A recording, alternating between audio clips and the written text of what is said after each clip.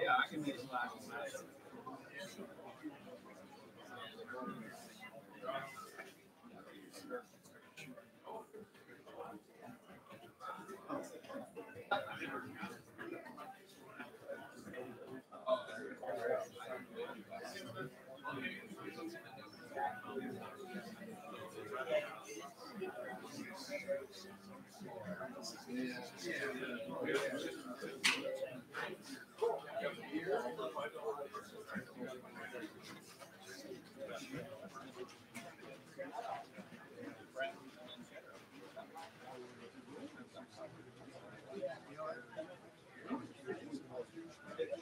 Okay, we're gonna get started in about 5 minutes. So you need to grab a beer, give a donation to Pikes Peak Outdoor Recreation Alliance. That'd be great.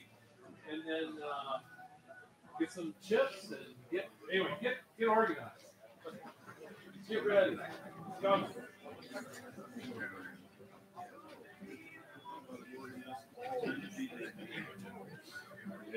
You're set.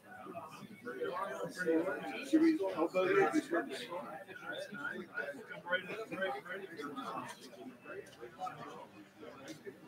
Yeah. That's a hard I'm nice. I know, I just built this year.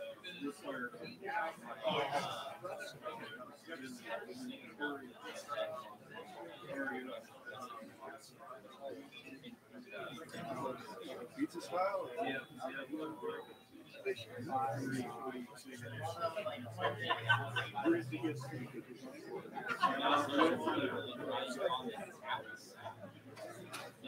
I've thought about that. Really hesitating. I don't, yeah,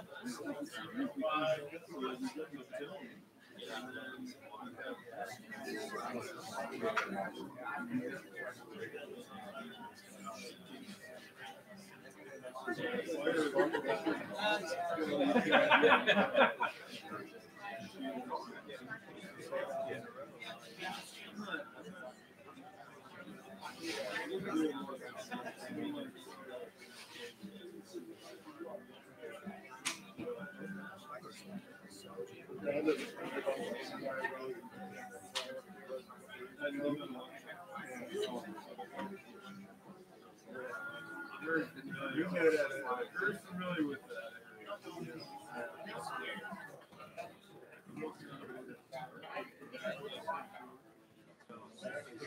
That was a scary day. We were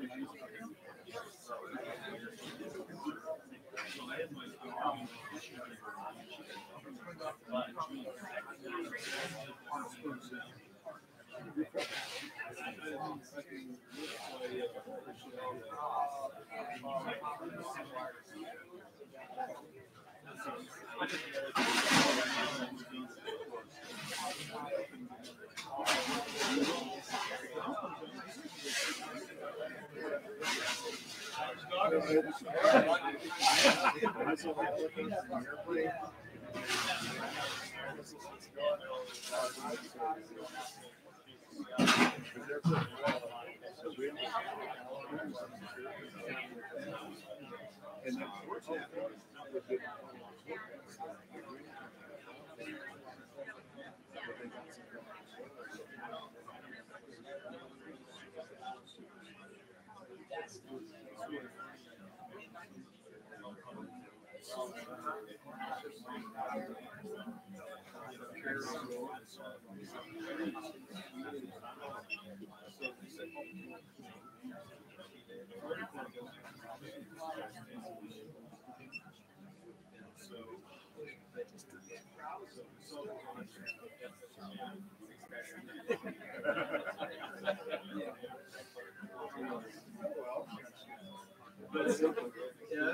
Your tax dollars at work. Yeah.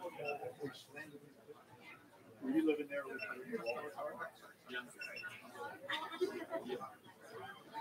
I didn't live in a neighborhood that my brother did. He said he was just sitting there, like under the front deck, watching the Waldorf fly and listening to them do. We'll leave that. You ready?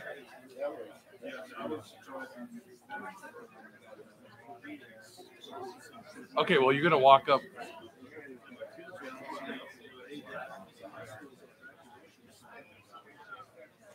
Hi guys, we have a real short video to show you real quick.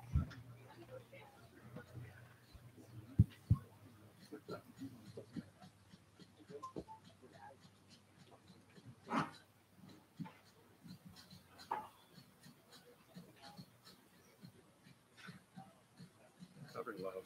It's not.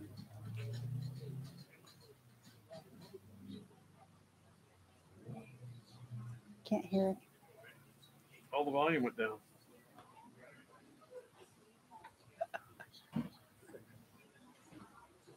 I'll just tell him what I said. Okay.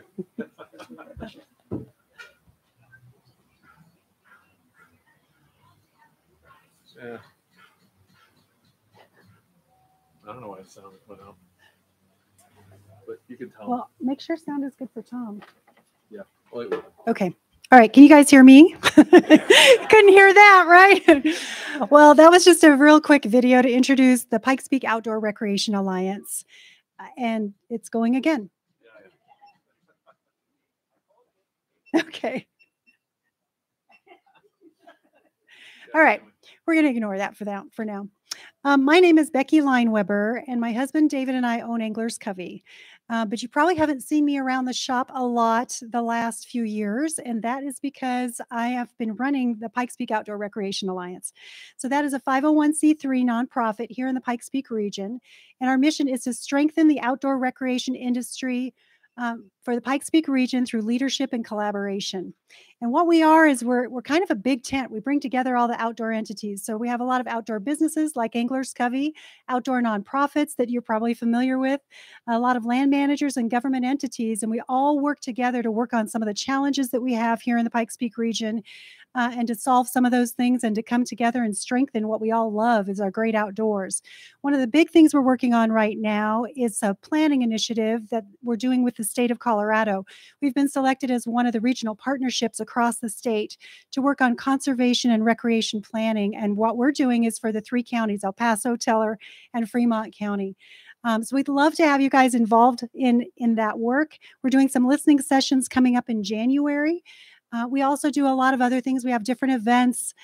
We have a user-based website, pikespeakoutdoors.org, to help you find your next adventure. But we're trying to lean in on all the great things that we love about the Pikes Peak region's outdoors and trying to make it better for all of us, for the land, and for the future generations. So that's who we are, PPORA. So if you enjoy a beer tonight, that's who you're supporting. So really appreciate all of you. Thanks for coming out to this Anglers Covey event, and I hope you have a wonderful time.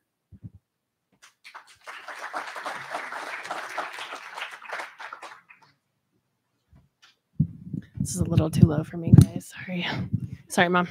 Hi, everybody. I am so glad to see so many familiar faces here. Thank you all for coming. I know we're all here for a really good reason. Mr. Tom Rosenbauer here. Who has listened to Tom's podcast here before? That's kind of what I thought. Me too. It's super good. So if you haven't listened to Tom's podcast, it is called the Orvis Fly Fishing Guide Podcast. And it is good for you if you have been fly fishing for 5 minutes or 15 years plus. So if you haven't, I would suggest going home tonight and listening to some of his podcasts. But we have the pleasure of listening to Tom in person, which not many people have gotten the opportunity to do since COVID. And so I just want to introduce him. He's been with Orvis in Vermont for over 30 years. He's an author. 46? Okay, well, that's specific. Okay. 46 years with Orvis over in Vermont. And just a really great guy who loves education and conservation. So if you could just give a hand for Mr. Tom Rosenbauer.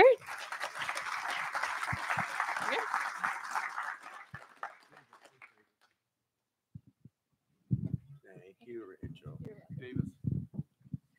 Thank you, Rachel. And Rachel was too modest to say that a couple of years ago, she was a guest on my podcast, one of the more popular podcasts I've done on winter fishing. So I like to get real experts on the podcast.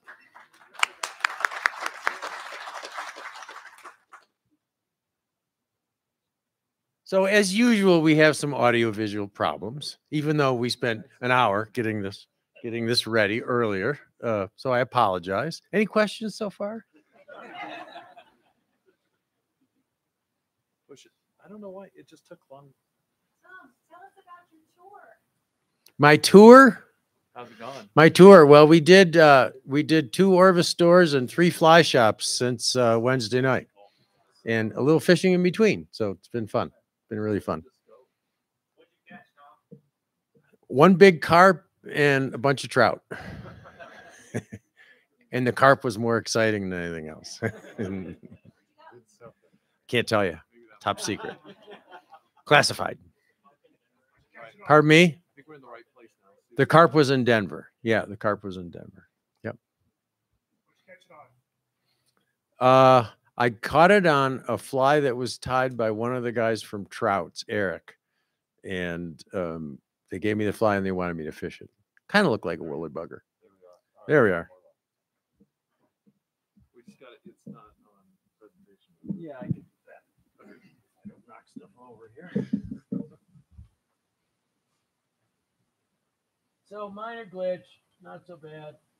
We're almost there. We've seen worse on this tour, believe me. It's a new. We got new toys, so it's like you have to figure it all out. How's that? Okay, and then I have my switcher somewhere. That's a help. Stool behind. No. Yeah. Got it. Okay. And I have a laser pointer out here, but it doesn't work on these screens. So I am using a Recon 7.5 foot 3-weight. It's one of my favorites anyway. It works pretty well for either screen. So can everybody see okay? I don't know where you would be in this building and not be able to see something. So we got lots of screens. And they're really sharp. They look nice. So my presentation tonight, first of all, whatever you hear tonight is the world according to Tom, okay? Fly fishing is very subjective. There are a lot of variables, and you can do it lots of ways. You're only getting my opinion. That's all. So don't take everything as gospel. I get skunked. People can't believe I get skunked. I get skunked all the time.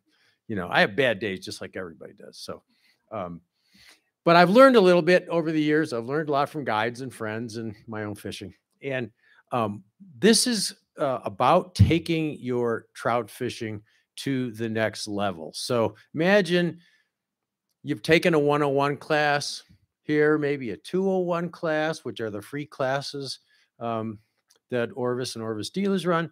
And you've gone out and done a little fishing and you've had some fun, but you're not totally comfortable out there. So, you know, you're a little bit tense. You're worried what other people are going to say when they see you fishing. You don't feel like you're really polished. And you want to be more comfortable. And if you're more comfortable on a stream by having a little bit more knowledge, you're going to have more fun, right? You're just going to be more relaxed. You're going to be doing what we hope to do when we're fly fishing, which is to totally recharge our brains and tune everything else out. So I'm going to talk tonight about taking your trout fishing to the next level. I'm going to throw a lot of stuff at you. Don't try to remember all of it.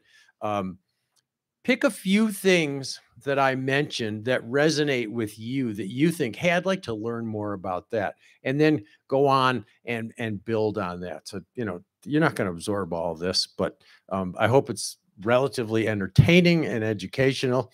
We'll see. Gets a little geeky, so I apologize, but you know, fly fishing is geeky anyways, right? So, all right. So let's advance the slides there. Come on. Oh man, this is working before, I promise.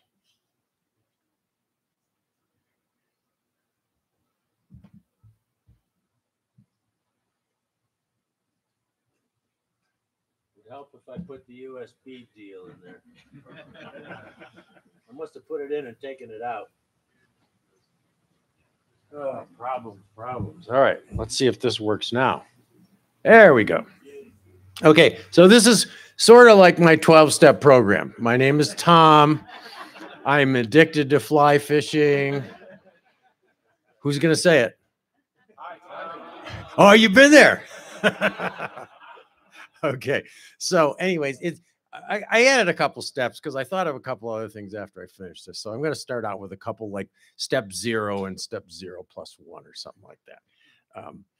But you know, when you go fishing for trout, and I have no idea why we are all so obsessed with trout, right? They're not the prettiest fish. They're pretty fish, but sunfish are prettier than trout. They don't fight as hard as a lot of other fish. They don't get that big. Why are we so obsessed with trout? I don't know. I've never been able to figure it out. I just accept it now. I can't. Anybody know why we're so obsessed with trout? No, it's not, because you can catch trout in some really ugly places. Believe me, I've caught them in some really stinky, ugly places. But yeah, most of the time they are in beautiful places. Okay, so that's part of it. But there's something else about trout. I don't know what it is. But when you go out, you're happy to catch a trout. That's the thing you want to do, right? And it's a very special moment, catching your first trout, whether it's on a fly or on a worm, but it doesn't matter. Your first trout is a very special thing. And then you want to catch a big trout, right? Everybody wants to catch a big trout because you want to put it on Instagram. Or you want to catch a lot of trout, or you want to catch different species of trout, right? You start to develop different goals in your trout fishing.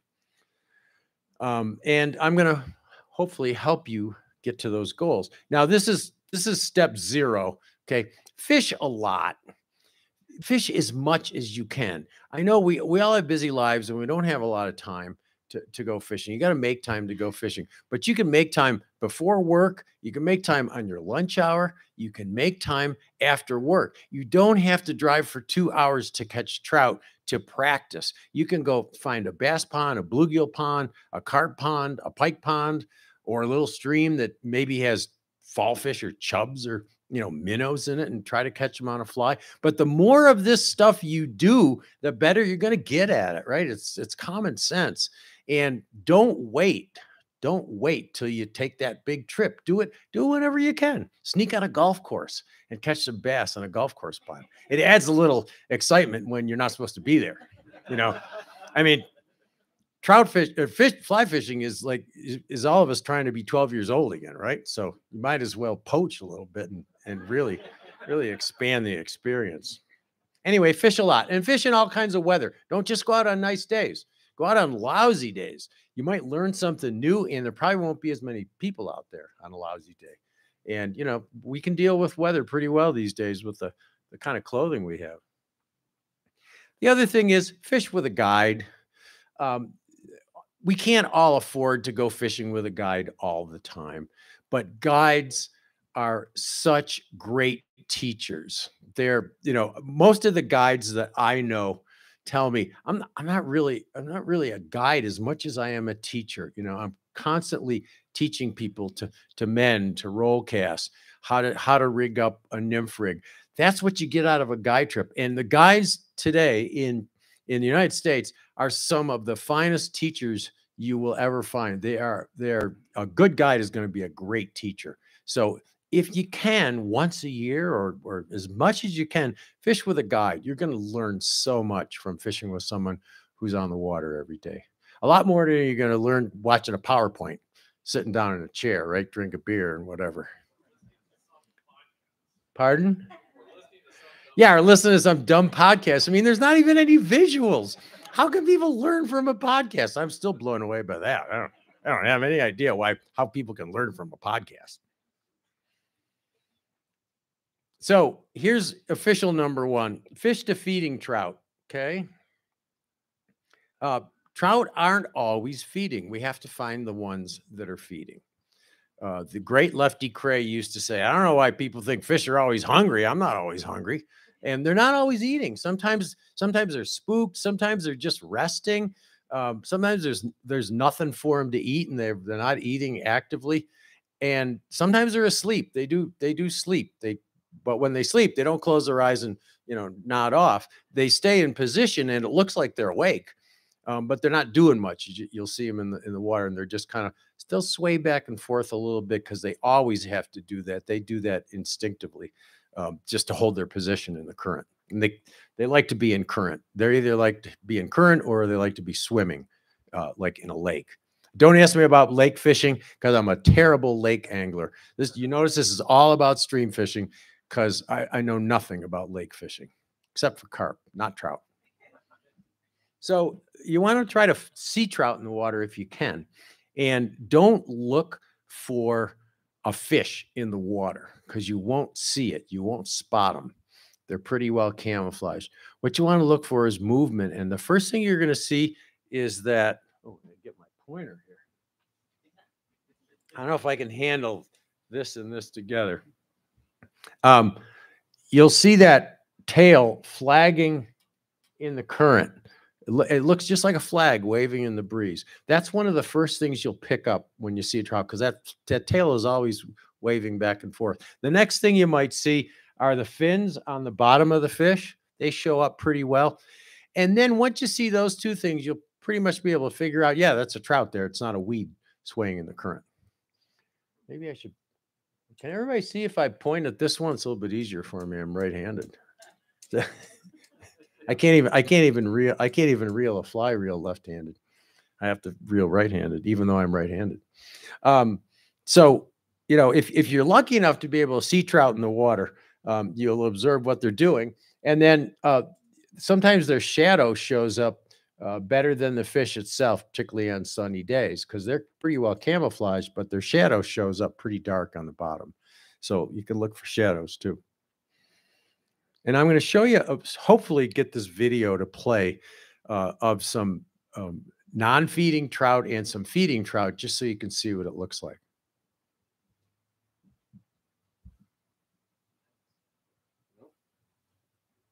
Work.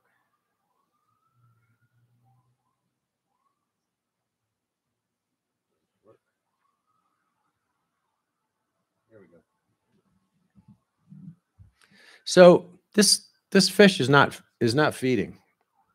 It's sleeping or whatever else. But that's what they do when they're not feeding. This fish could be asleep. And it could be spooked. Somebody might have scared it and it just went down on the bottom. This fish is feeding. And you can see the fish flashing back and forth. That's a brown trout. They show up kind of orangey yellow in the water usually. And different species will actually have different colors. So you can learn to look for that color. Rainbows look kind of greenish gray. Brown trout and brook trout look kind of bluish green, and brown trout look kind of yellowish orange. But you watch that fish, watch these fish feeding. That fish is moving back and forth. It's picking up stuff that's drifting down to, and trout do most of their feeding on drifting food, stuff that is brought to them in the current. And you can watch this fish here a little bit closer. So it's just kind of hanging out there, but it's very, very observant, and it'll spot something and it'll dart over, grab it, and then come right back to his position. And they find these positions in the current that allow them to hold there in the current without burning a lot of calories, without wasting a lot of energy. And so it's a very efficient way of feeding. It's like sitting in a sushi bar where the thing goes around, you grab stuff as it comes by. You know, that's what they're doing. They're almost grazing. So that's what they do most of the time. Now, big trout will occasionally go out and hunt hunt for bait fish and crayfish and stuff like that. It's usually after dark or on a really rainy day. And it's usually only the biggest fish. Most of the fish we catch are going to be doing what's called drift feeding, and they really don't grub on the bottom. Everybody tells you to get your flies right on the bottom, but they don't feed right on the bottom. They feed just above the bottom. But if you're ticking bottom occasionally, then you're probably in that zone close to the bottom where they're going to be feeding, unless they're feeding on the surface.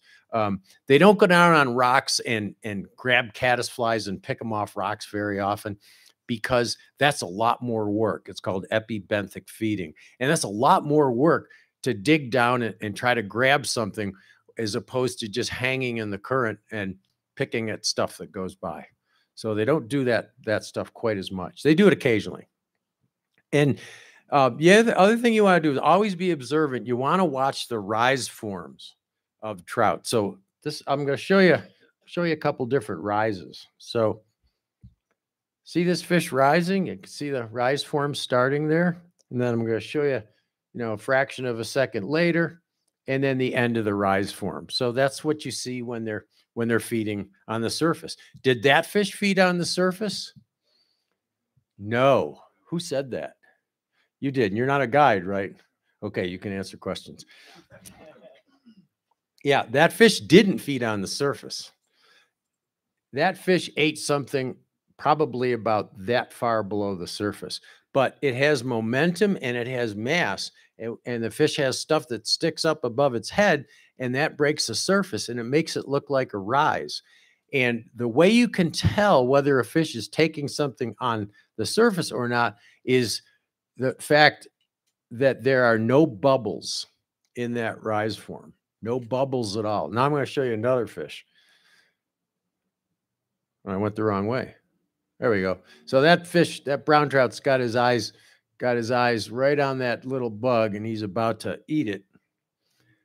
That's a rise, right? That fish fed from the surface. We know that. He stuck his nose out of the water. So we know he ate something from the surface. And then watch the rest of the rise.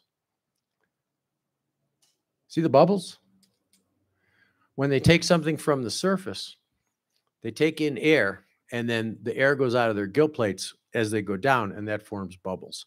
So it tells you might catch that first fish on a dry fly, but it might also ignore your dry fly because it's not feeding right on top. So a little nymph, a little unweighted nymph just under the surface might be a better thing to try for that fish than a dry fly. The second fish, fish is feeding on top on the surface. Might take something just below, but probably will take a dry. Do you have a question, Doug? Doug, did you have a question, or were you just okay? That's all right. That's all right. Oh, by the way, if you have any questions, just raise your hand or yell them out. Okay? Don't. You haven't said hi or live streaming right now. I haven't said what? Hi to your audience. I have to say hi to live streaming. Hi, live streaming. Where is it being streamed? I'm on YouTube. Whoa, that's a first. Cool. Hi. I know this is copyrighted material, and you're not allowed to broadcast it on YouTube. And then you can. Oops, I went back. So, anyways, those are the bubbles. The other thing is to pay attention to water temperature. Trout are cold-blooded, and their metabolism is regulated by the external environment, not like ours. And they notice changes in temperature just a couple degrees because that's what regulates them is the temperature of the water.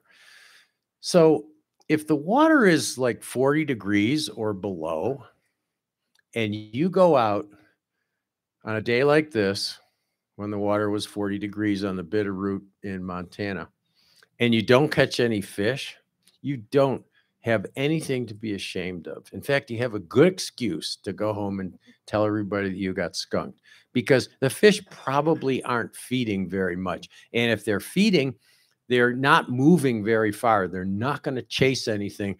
They're not going to come more than a couple inches to grab something. They just don't have the energy. Their metabolism is in low gear.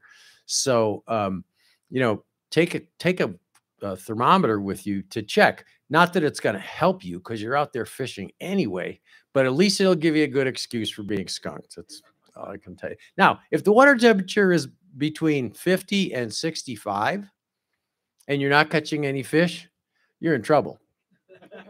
You're fishing the wrong water, or you're doing the wrong thing, or you got the wrong fly on, because they're going to be feeding when the water temperature, unless they've been scared by something, they're going to be feeding.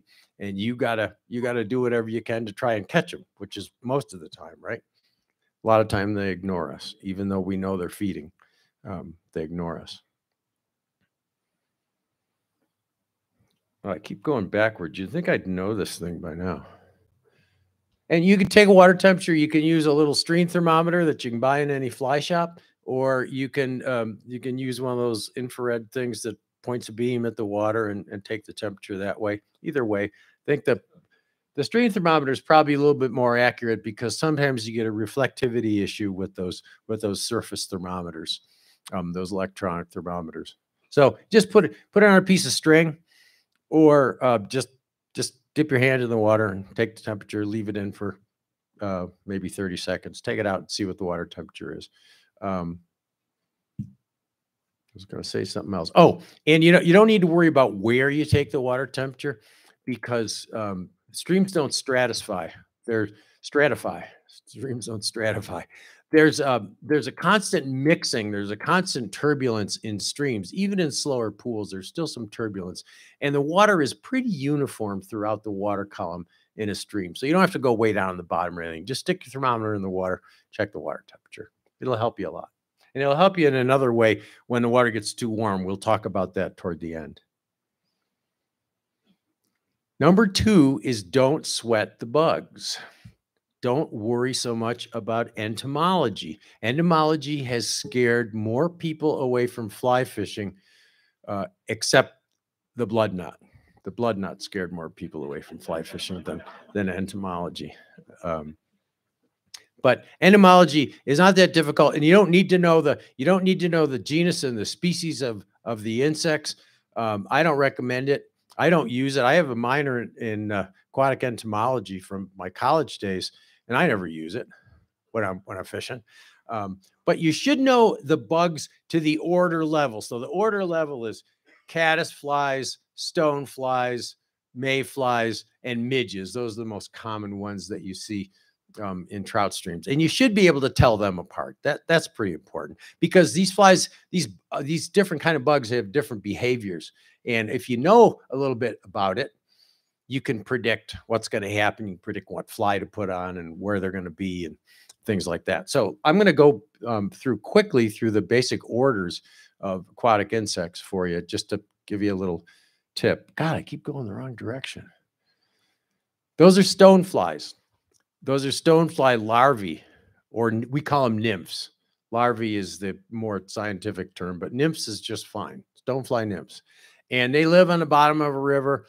They live under rocks, usually cold, highly oxygenated water. They don't do well in turbid water. They don't do well in muddy bottoms. These tumbling mountain streams are where you're going to most often find stoneflies. And you can tell a stonefly from a mayfly. The screen keeps going off there, Dave, in the middle. Is that been doing that, or did it just do it now? Okay. All right. So look at another screen so you don't go crazy.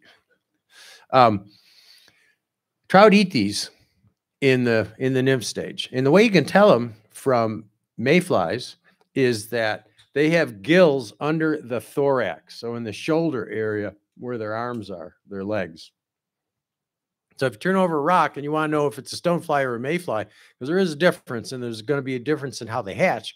That's a stonefly because it has gills under the thorax.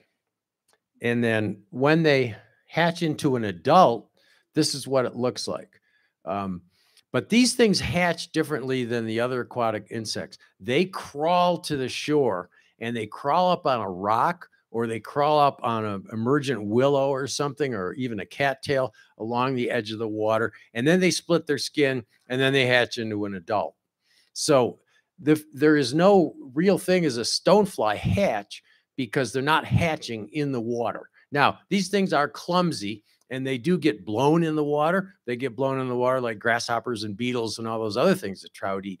But a hatch of a stonefly is not gonna really do you any good, because they're crawling out of the water.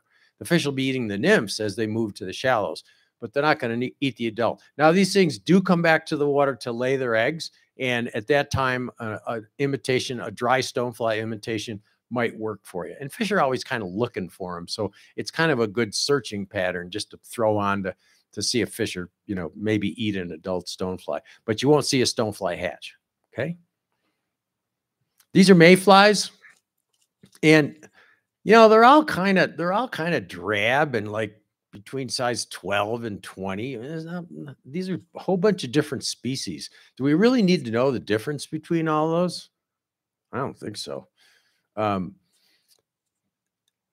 You can imitate them with various nymphs, or what we use as nymphs imitate immature mayflies, mayfly nymphs. And here are those gills along the abdomen. So if you turn over a rock and you see gills along the abdomen, it's a mayfly, not a stonefly. So pretty straightforward.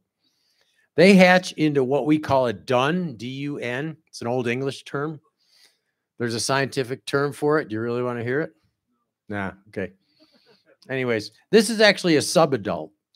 These things hatch, and those nymphs rise to the surface. They develop some gas bubbles in their skin, and they rise up to the surface. They don't swim. They wiggle a little bit, but they just kind of rise up through the water column. And of course, trout love this because they're not hiding under rocks anymore, right? They're rising to the surface, and the trout can grab them and eat them. And then they hit the surface, and they have trouble getting through that surface film, that meniscus, because it's a barrier. There's a physical barrier there, and they have to kind of bang against it. And then not only do they have to do that, but the adult has to wriggle out of that shuck and sprout its wings and dry its wings. So they stay on the water often a long time. And this is called a hatch. And this is the opportunity to have a lot of fun fly fishing, because there's a trout there, it's feeding, and you have a really good idea of what it's feeding on. So hatches are great times. We all look for those. You won't see one every day. Often you won't see one for days sometimes, or not a heavy enough hatch that trout will respond to them. The hatch needs to be hundreds of flies on the water, really, before the trout pay a lot of attention to them. But they will then come up to the surface. Now, this bug, that's what they look like on the water. They look like little sailboats when they hatch. This bug is called a spinner. It's what we call a spinner. Again, there's a scientific term for it that I'm not going to tell you. These are the mating forms. And that one I showed you before, it flies to the trees after it finally dries its wings. It sits there for a day, maybe 2 days. Then it molts a final time. This is a very primitive life cycle. And then they come back to the water in great numbers, and they hover usually over riffles, and they bounce up and down like this in the air. It's like a mating dance. They're trying to attract each other. And you can see this a lot of times. If you look into the sun, you can see these mayflies bouncing up and down. Nothing else really behaves like that on a trout stream. Then the females fall to the water and drop their eggs into the water, and they go to the bottom and it starts over. And the males also fall to the water and die. They're totally exhausted. They don't feed when they're adults at all. They don't even have any mouth parts. So they've used all their energy. They fall to the water. The trout go nuts, because this is one of the best times to fly fish, because trout know these things aren't going to get away. They're drowning. They're totally spent. They can't move, and the trout just gobble them up. So it's a great time to go fishing. This is a gratuitous fish picture because I have showed you too many pictures of bugs. Okay. Got to hold your interest. I don't see anybody falling asleep yet. I'm going to keep an eye on you. And I know the signs because I'm famous at Orvis for falling asleep in meetings back when I used to go to meetings. And that's another shot of a spinner on the water that's died. It's dying. It's spent. It's gonna get drowned and get swept away pretty soon. These are caddisflies, a second important group. Third important group, sorry. And these are the ones that build cases on the bottom of the stream. You see them all the time. You know, sometimes they crawl along the bottom. Sometimes they just attach themselves to rocks. They make their cases from stones or pieces of vegetation. They're all different sizes and shapes.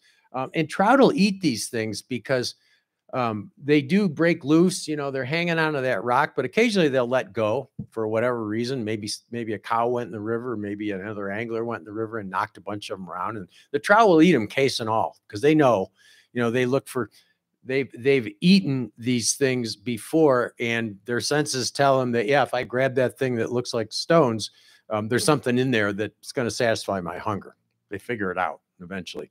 So they'll eat the larvae. And we have imitations of caddis larvae, lots of them. More important stage, the most important stage in a caddis life cycle is called a pupa, and neither mayflies nor stoneflies have a pupa stage. But it's basically, it's the emerging form, and these things form inside those cases over a week or so, and then they pop to the surface, just like the mayflies, except they usually pop a little bit quicker to the surface. But they have to go through the same rigmarole. They have to struggle to get their wings out, and you know, this is the stage that's really vulnerable. And if you see caddisflies hatching, this is often a go-to fly, a caddis pupa pattern rather than an adult caddisfly.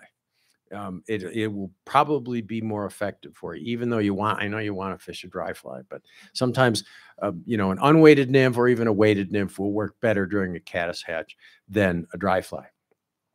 But the fish do eat the dry flies. That's what a caddis adult looks like. They look like little moths on the water. And when they hatch pretty quickly. Once they get through that surface film, they pop out of that pupa skin pretty quickly. And then they skitter a couple times and bounce and fly away pretty quickly, more quickly than mayflies. So the trout have learned, you know, if an adult trout has learned that if they start chasing these adult caddisflies, the fly might fly away right when it's going for it. So they said, nah, I'm not going to bother chasing those things that are going to twitch around, and it's too much work. I'm going to eat those pupas that are a lot easier to grab. But they will take the adults, and you know, you'll see these on the surface of the water. You'll see them flying up to the trees. They'll kind of rise out of the water, and then they'll usually go into the nearest tree, and they'll sit there and rest. Now, this is a caddisfly. This is what a caddisfly looks like from underwater. Caddisfly adults are dishonest insects. Remember that. They are dishonest. Here's the reason. Unlike mayflies, they can live for up to a month or more out of the water as adults. They don't feed, but they have enough energy that they can live for a month. And what they do late afternoon, early evening is they form these migration flights.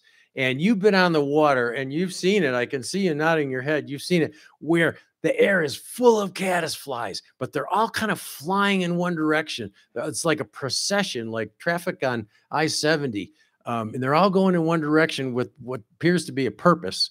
And they're migrating upstream because when they drift in the current, they move downstream, right? And in order to repopulate the upstream areas, they have to migrate. And so they'll migrate, and they might do this for weeks and weeks and weeks. And you can be on the water, and the air can be full of caddisflies, and you'll think, oh boy, I'm in the middle of a caddis hatch. Well, you're not. Unfortunately, you're in the middle of a migration flight, and none of those bugs are probably getting on the water. That's a problem. If you see the caddisflies on the water bouncing on the surface, yeah, that's a hatch. If you just see them in the air, probably not. They probably hatched yesterday, day before, a week ago, 3 weeks ago, and they're still migrating. So just be careful when you see caddisflies. You may not, you could see one of these flights and not see a single trout rising because they can't get on the water, or you might see them rising, but they're probably eating something else. And these caddisflies will eventually go back to the water, mate, die, lay eggs, just like the mayflies. And you can tell that usually the first indication that these caddisflies are coming back and falling on the water is you look on the edge of a drift boat or on your waders, and you see caddisflies crawling up your waders. That means that they're on the water and they're gone, they're spent. And trout love that too, because again, they're not going to get away. They're not going to get away. So that's the caddis life cycle. Why do I keep going backwards? And then here we go, the infamous midge. Yes. Midges are more important in Colorado than any place I've ever been to in my life. They are super important in your trout streams here in Colorado. They midges are very common below dams on tailwaters, and most of your rivers here are tailwaters. And they're very well suited for the environment that where water comes out of a dam. They're super abundant. They're so abundant that trout may feed on these almost exclusively, just because that's what they're used to seeing. And they ignore sometimes even the bigger, juicier flies, just because it's safe. They've been eating midges all day, every day, 12 months a year, and they don't notice other stuff. A mayfly floating down might be like a piece of debris to them. They just ignore it because they're not used to eating them. And they do hatch 12 months a year. They're in the water. They're active all the time. If you're winter fishing, this is your go-to fly. That's what the trout are going to be eating mostly, is midges. And even, here in Colorado, most months of the year, midges are just super, super important. That's the larva. And they look like just a little worm. They can be in any color, from purple to red to chartreuse to black to white. There's thousands of species of these things. And I expect all of you to learn each species before you go fly fishing. No, but that's what the larva looks like. And just like caddisflies, midges also have a pupal stage. And this is probably the most important stage. It kind of has a bulbous head and then just a skinny body behind it. Think zebra midge. You probably all know what a zebra midge is, right? That's a deadly midge pupa imitation, or small caddis pupa, maybe. But zebra midge, or the various manifestations of a little bead and a skinny body on a tiny hook, they're mostly imitating midge pupae. And these things are almost always in the water column. The fish are always looking for them. So it's the most important stage in their life cycle, according to the trout, the world according to trout. And this is what the adults look like. They look like a little mosquito, but they have little feathery antennae up front, and they don't bite. So, and the fish will take the adults too. Once the pupa hatches, the adults are like caddisflies in that they kind of skate across the water. In fact, they look like they're kind of buzzing across the surface of the water. In fact, in the UK and England, they call these buzzers. They don't call them midges. They call them buzzers over there. And you might have heard the term chironomid. That's a Latin word. We shouldn't be using that. Latin's a dead language, right? That's what my father used to tell me. Midge, chironomid, buzzer, all the same thing. And they will take the adults. They will take the adults sometimes. But again, they skitter around. And if you see a slashing rise, like a really vicious rise, it may be the fish are taking the adult midges, because those things are moving so fast, the trout have to chase them.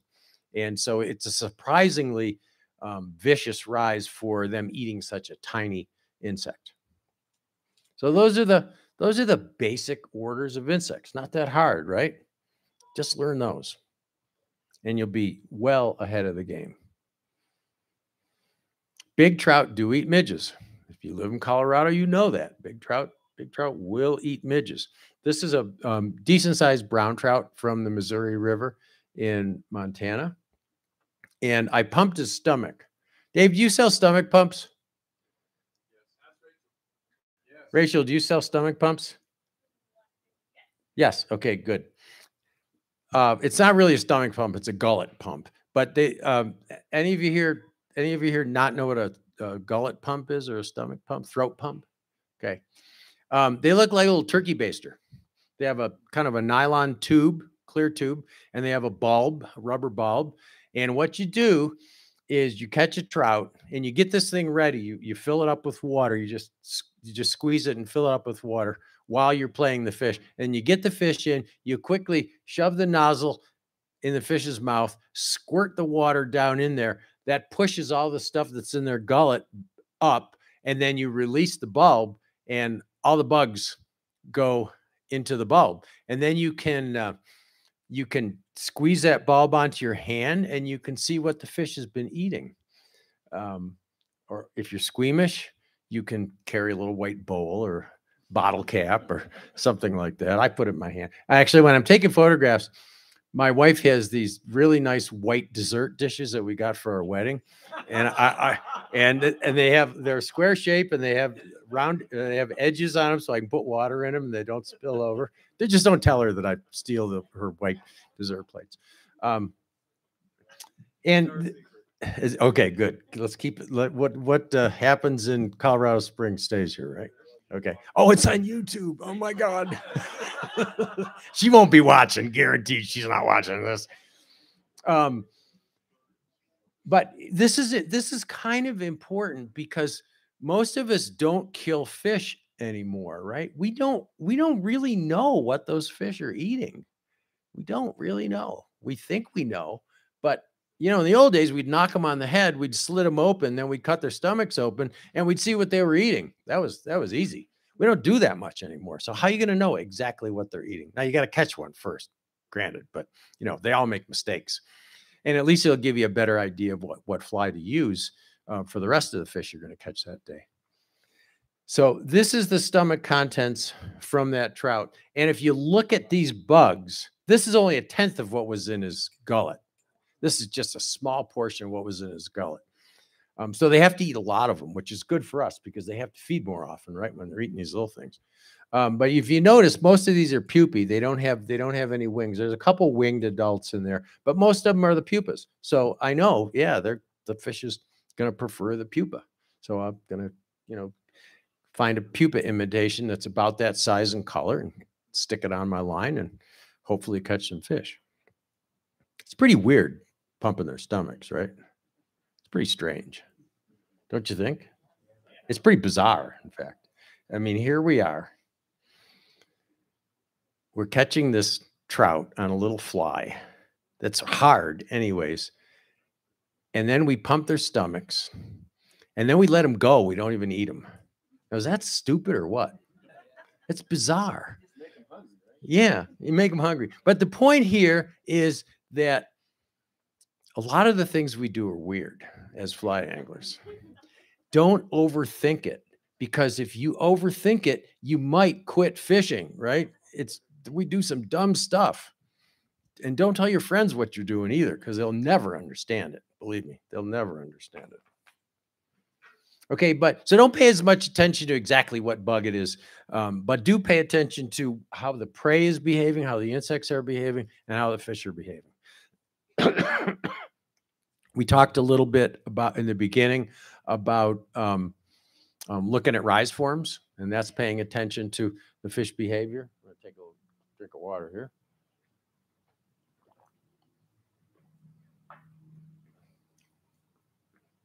And you want to observe what the bugs are doing too. If you have the opportunity to watch an undisturbed fish in the water feeding, do it. Put your rod down and spend 10, 15 minutes watching that fish. You'll learn a lot more than you will watching a PowerPoint here tonight. You'll learn, it'll be a great education. So spend some time. If you have the opportunity in clear water, watch a fish, pay attention to what it's doing. So here's an example of being observant, observing both the prey behavior and the predator behavior. So there's a hatch of these things. PMDs, pale morning dun, pale evening dun. They're called lots of different things, and they live in trout streams throughout the world. There's a whole bunch of species, but they're all kind of creamy, orangey, olivey colored with gray or cream wings, and they're all about a size 14 to 20, depending on the species, but they're all about the same. And they behave quite a bit the same all over the world. New Zealand, Chile, Argentina, Colorado, Vermont, they're everywhere. It's a very common mayfly. And you're on a river and you see these things hatching. You see the sailboats floating down and you see trout rising, lots of trout, big trout. So you put on your best PMD imitation, adult mayfly imitation with upright wings and tails and all that stuff. And you cast it out there and you don't catch anything. The fish keep rising. Occasionally one splashes at your fly, but doesn't take it, doesn't eat it. You don't hook them. And you keep trying and trying, and you say, well, I'm doing something wrong here. I know the fly's right. I know my fly is close enough. So what is going on here? Well, if you had been watching the trout a little more carefully, you're going to do the same thing I do. I see fish rising and I see a bug. I go right into my box and pick a fly and go right to him, right? If I was smarter, I'd be a little more observant and I'd look and I'd see that all these sailboats are floating down and that none of the sailboats are getting eaten. None of those fully upright flies, fully emerged flies are getting eaten, but the fish are still rising and it looks like they're rising as something invisible. I don't know. I don't know what's going on. So then I think, well, maybe I'll look at the surface of the water. Maybe I'll look at how these bugs are emerging. So I get down really close to the water because you can't see much standing up above the water. You really have to bend down and look at it.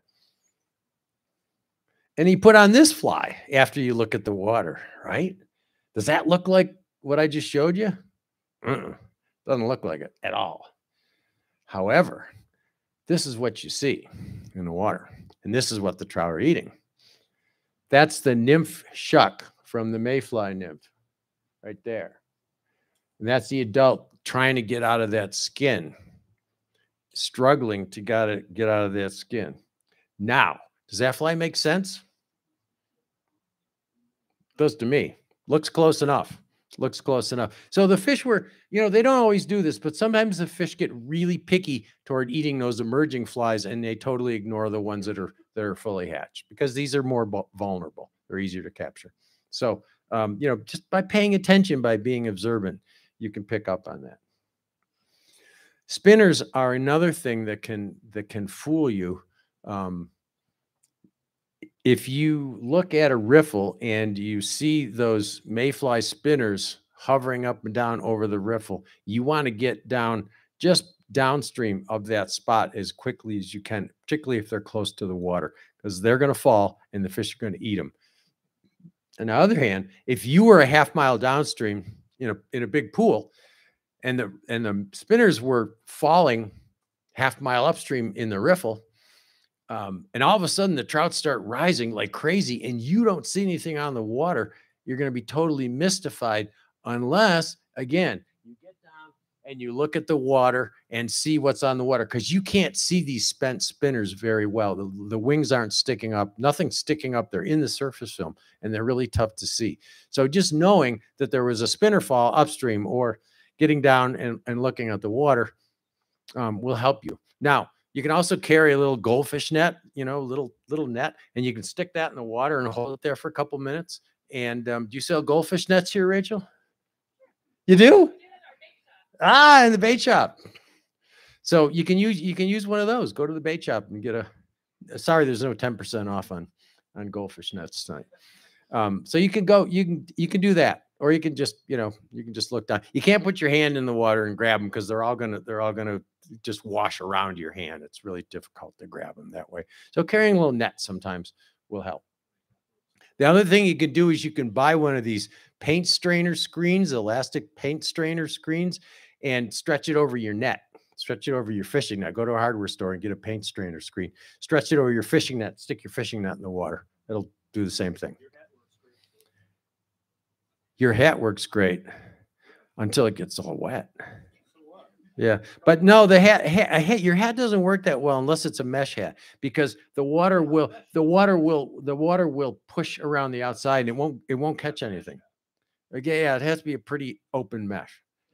Has to be pretty open mesh. I'd go with the paint strainer. So talk a little bit about fly selection during these hatches and observing things. And let me tell you first that there is no magic fly even during a hatch. There is no go-to fly that's better than others. There might be some that are a little bit better than others, but really not. So there's a whole bunch of flies here that they all imitate some stage of that PMD mayfly that we saw at the beginning, a cream colored thing.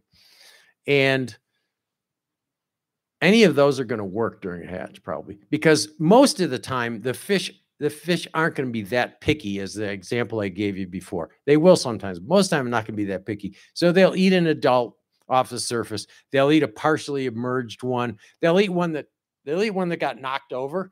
And they don't all successfully hatch. Sometimes they get crippled, they get bunged up, they fall over. And the trout are seeing all these different things. They're all in the same ballpark, though. They're all about a size 16, and they're all kind of creamy, orangey colored. So you want to be there. But any of these flies would work. Let's say we have a half a dozen people in a pool, and there's a hatch of these mayflies, and everybody's catching fish. Everybody's got a different fly on. Everybody's got a different one. Everybody's catching fish, having a good time. However, there's a woman at the head of the pool, and she is just railing on them. She's catching 3 fish to every one that the other people in the pool are catching. So after the hatch, everybody's happy. They go to the bar, and they happen to be in the same bar, and everybody goes over to that woman. What do they ask her? What fly are you using? Yeah, absolutely. It doesn't matter. That woman happened to be in a really good spot. She happened to be in the right current. Her casting was really good and accurate, and she used a long leader, and she wasn't getting drag, and that's why she caught all those fish, not the fly pattern. 90% of the time, it's not the exact fly pattern that matters. Again, you got to be in the ballpark, but you don't have to be that close. And use the right approach to the fish. One of the best things that you can do when you go fishing is not to jump right in the water. I know you're all anxious to get in the water and start catching fish, or just get in there and wait around and have a good time. But you will benefit from sitting on the bank for a few minutes, 5 minutes, 10 minutes, just looking, leaning against a tree, sitting on a rock. Don't launch your drift boat or your raft right away. There may be a really nice fish rising right where you're going to step in the water, and it didn't happen to be rising at that moment. So, look around, see if there's any fish rising, see if there's any insects, see if there's any insects in the bushes or on the water, just so you have some kind of idea of what fly to use. So don't just jump in when you approach a trout stream. Take a little time to observe before you get in the water. And don't get in the water where other people are fishing. Please don't do it. It's not cool. It's rude. It's arrogant. And give other people their space. Okay. There's a pragmatic reason that I'm going to get to in a minute. But don't tell me that the rivers are too crowded in Colorado and you can't find a place to fish unless you fish near someone else, because it just ain't true. Yeah. If you want to fish Deckers right next to the parking lot on a Saturday morning, yes, it's going to be full of people. But if you walk or you find a different stream, or you take a map and you look for another place, you're going to be able to find places in Colorado where you can fish all by yourself. Now, the pragmatic reason is that all these people are spooking those trout. They've been wading up and down the river. They've been casting their fly lines over the fish. The fish are probably terrified, and half of them aren't even feeding anymore. They're done. They're gone. They're hiding. And by going somewhere where nobody else is, or somebody hasn't been for a couple hours, you're going to have undisturbed fish. You're going to have lots better targets. You're going to have lots more potential if you don't go where somebody else has been fishing. These are shy, cautious creatures. So that's the pragmatic reason for not crowding other people. Even on the Missouri River in Montana, you can find a place where you don't see anybody. And the Missouri is one of the most crowded rivers in North America. On 4th of July, 9:30 in the morning at the Craig boat ramp, there'd be 150 drift boats trying to get in the water at the same time. And that's a flotilla. And it's not fun. It's not fun. And a lot of fish are going to be disturbed. But you can work around that. If you're a wading angler, you get in the water upstream of the boat ramp and walk a little bit. They're not going to row upstream. They're going to go downstream. And you can have the water all to yourself. Or go down to where they're going to take out at the end of the day and fish there in the morning and then come back here where they just launched and there's going to be nobody around because they're all gone. They're all, they pulled out of the water and they're all going to dinner. So you can work around that. And if you have your own raft or drift boat, leave at 7 in the morning or 11 in the morning instead of 9 o'clock when everybody else does. Ask your guy, if you're fishing with a guy, say, can we start at 11 instead of 9 and, fish a little bit later? I don't care if I miss my 4:30 cocktails. Was there a question? Oh, you can drink anytime. You can't fish. You can't fish. You can eat anytime. That's my philosophy. You can eat anytime. You can't fish anytime. So why bother eating and drinking except for water when you're fishing? Those of you who fish with me know that. And then part of your approach is not letting the fish see you or not letting them notice much. Fish are disturbed mostly by movement. They're disturbed by your rod hand in the air. They're disturbed by you walking up and down the bank. Their predators come from above: eagles, ospreys, herons, all that stuff. And motion above the water that wasn't there before is a signal that, hey, danger's coming. I'm going to hide. I'm going to hide. I'm not going to eat because when I eat, I'm vulnerable. So, you don't have to wear a ghillie suit or camo or anything like that to sneak up on them. Just, dress in kind of muted tones, nothing really bright, nothing white. You don't want a white shirt unless there's a lot of white clouds in the sky and then you blend it with the sky. And try to break your background, try to get up against a rock or a tree or something. Good thing to do is to stand in the shade and then fish out into the sunlight. That will really, really help conceal your presence. The other thing is learn to cast on the side. I'm going to show you something in a minute. I'm going to show you that fish's window, what they see in the outside world in a second. But we all learn to cast straight overhead, right? Like this, back, forth, back, forth, back, forth. You can take that same cast and turn it on its side. That way, your fly line is lower to the water. It's not waving through the air, and the fish can't see below a certain angle when they're in the water. And if you keep that line underneath that angle, I don't know what it is. I don't know what the angle, don't ask me what the angle is because it changes all the time. And if you're really super interested, you can Google Snell's law and get into the geeky part of it. But it's due to the refraction properties of water. So cast on the side. So this is what a trout's window looks like, and it's circular. This is only half of it, looking in one direction. There's an angler. This trout is about 2 feet deep in the water. The angler is about 30 feet away. And, once that angler starts waving that fly rod back and forth, it's a good chance the fish can see you, right? Good chance. So there's a couple things that can happen. One is the fish can come up toward the surface and slide into shallow water and start feeding shallower. If I'm in a river and I see fish feeding in deep water and shallow water, I'm going for the shallow fish every time because they can see less when they're higher in the water column. That window gets even smaller and I can get closer to the fish. I can make a more accurate cast and I can see everything that's going on. I can see my fly. So I'm going to go for the shallow fish every time. The fish in the deep water can see a lot more and they can see you better. So here's what happens when the fish gets close to the surface. The angler is standing in the same position there, but you can see that, and especially if the angler had something other than a white shirt on, that fish wouldn't notice as much. Fish wouldn't notice as much. Now, the other thing that you can do is you can crouch down. You can lower your profile. You can even, in a really tricky situation where you're worried about scaring the fish, maybe it's a small stream, the water's low and clear, you can actually get down on your hands and knees and fish. There's a great pair of Orvis Pro waders that have knee pads on them. nice neoprene knee pads. So if you spend a lot of time kneeling down on trout streams, there makes it a lot more comfortable. But so you can kneel down. And we usually approach trout from downstream if we want to avoid scaring them, because they have a blind spot behind them, right? Their eyes are situated a little bit further on the sides of their heads, but they can't see totally behind them. Like if I'm standing here and you try to sneak up directly behind me, you can do that as long as you don't make any noise, and you can sneak right up to me, right? The problem is that's only in the diagrams that they show you in books. Because when a trout's feeding, what's it doing? It's doing this. It's doing this.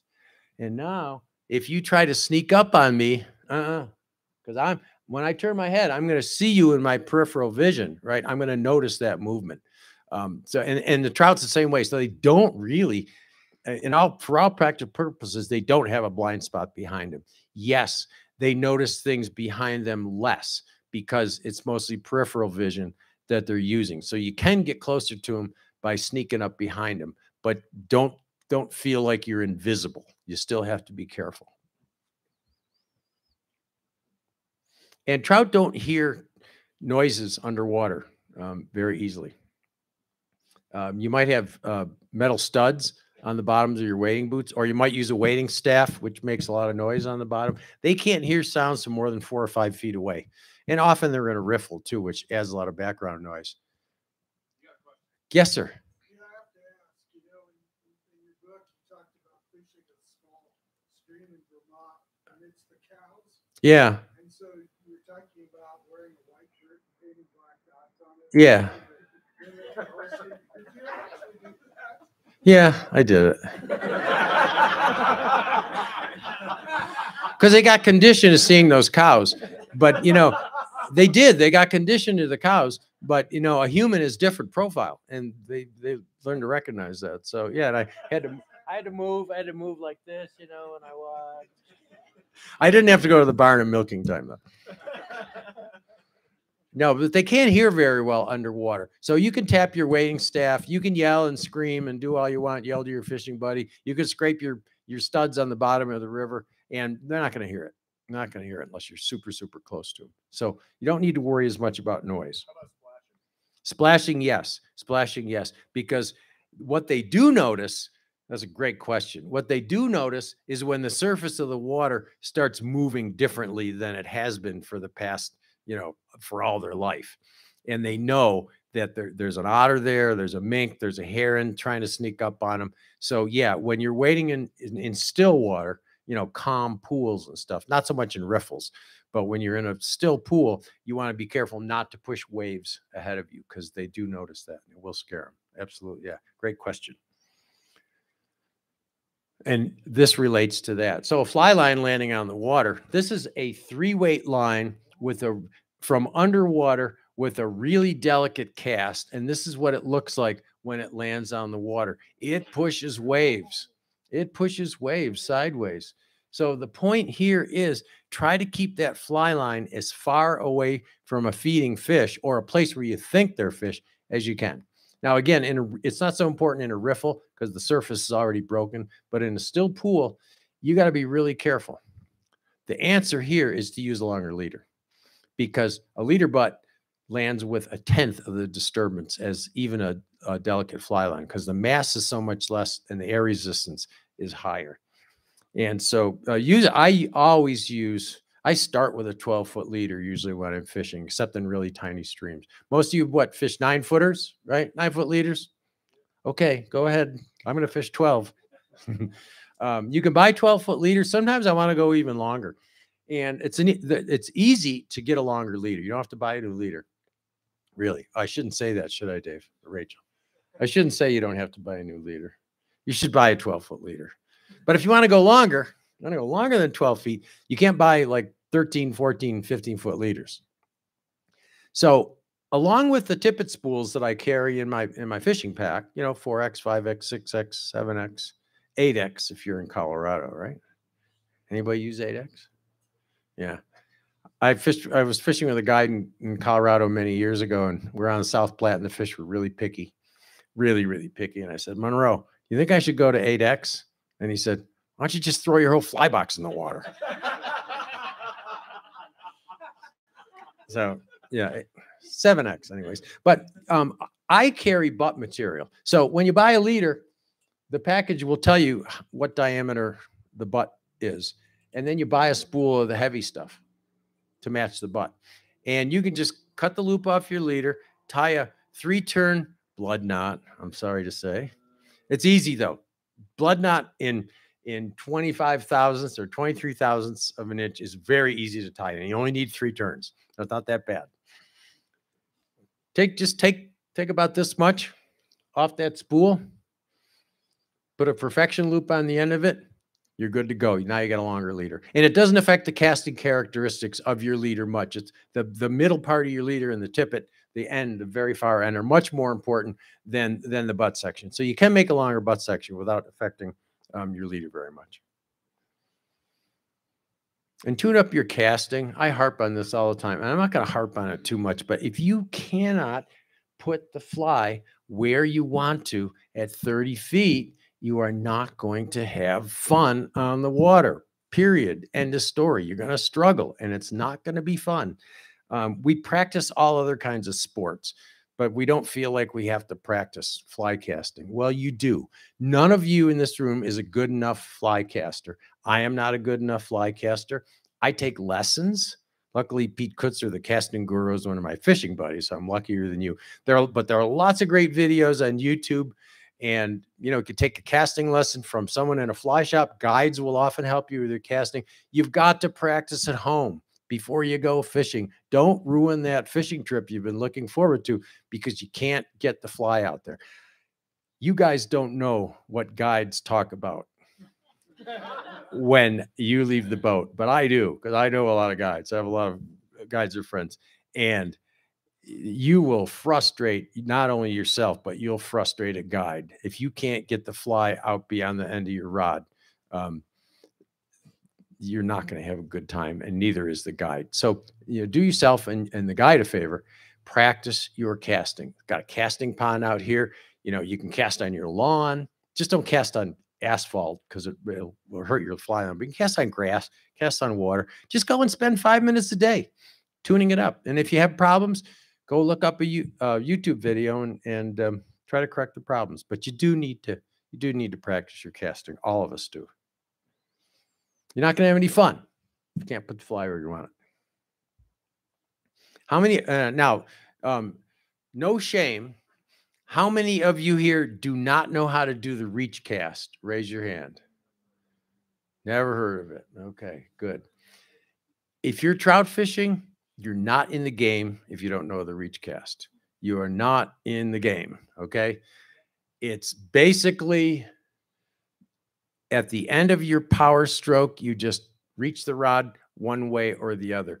This is also called an aerial mend. And what it is putting a mend in your line and putting a curve in your line before the line hits the water.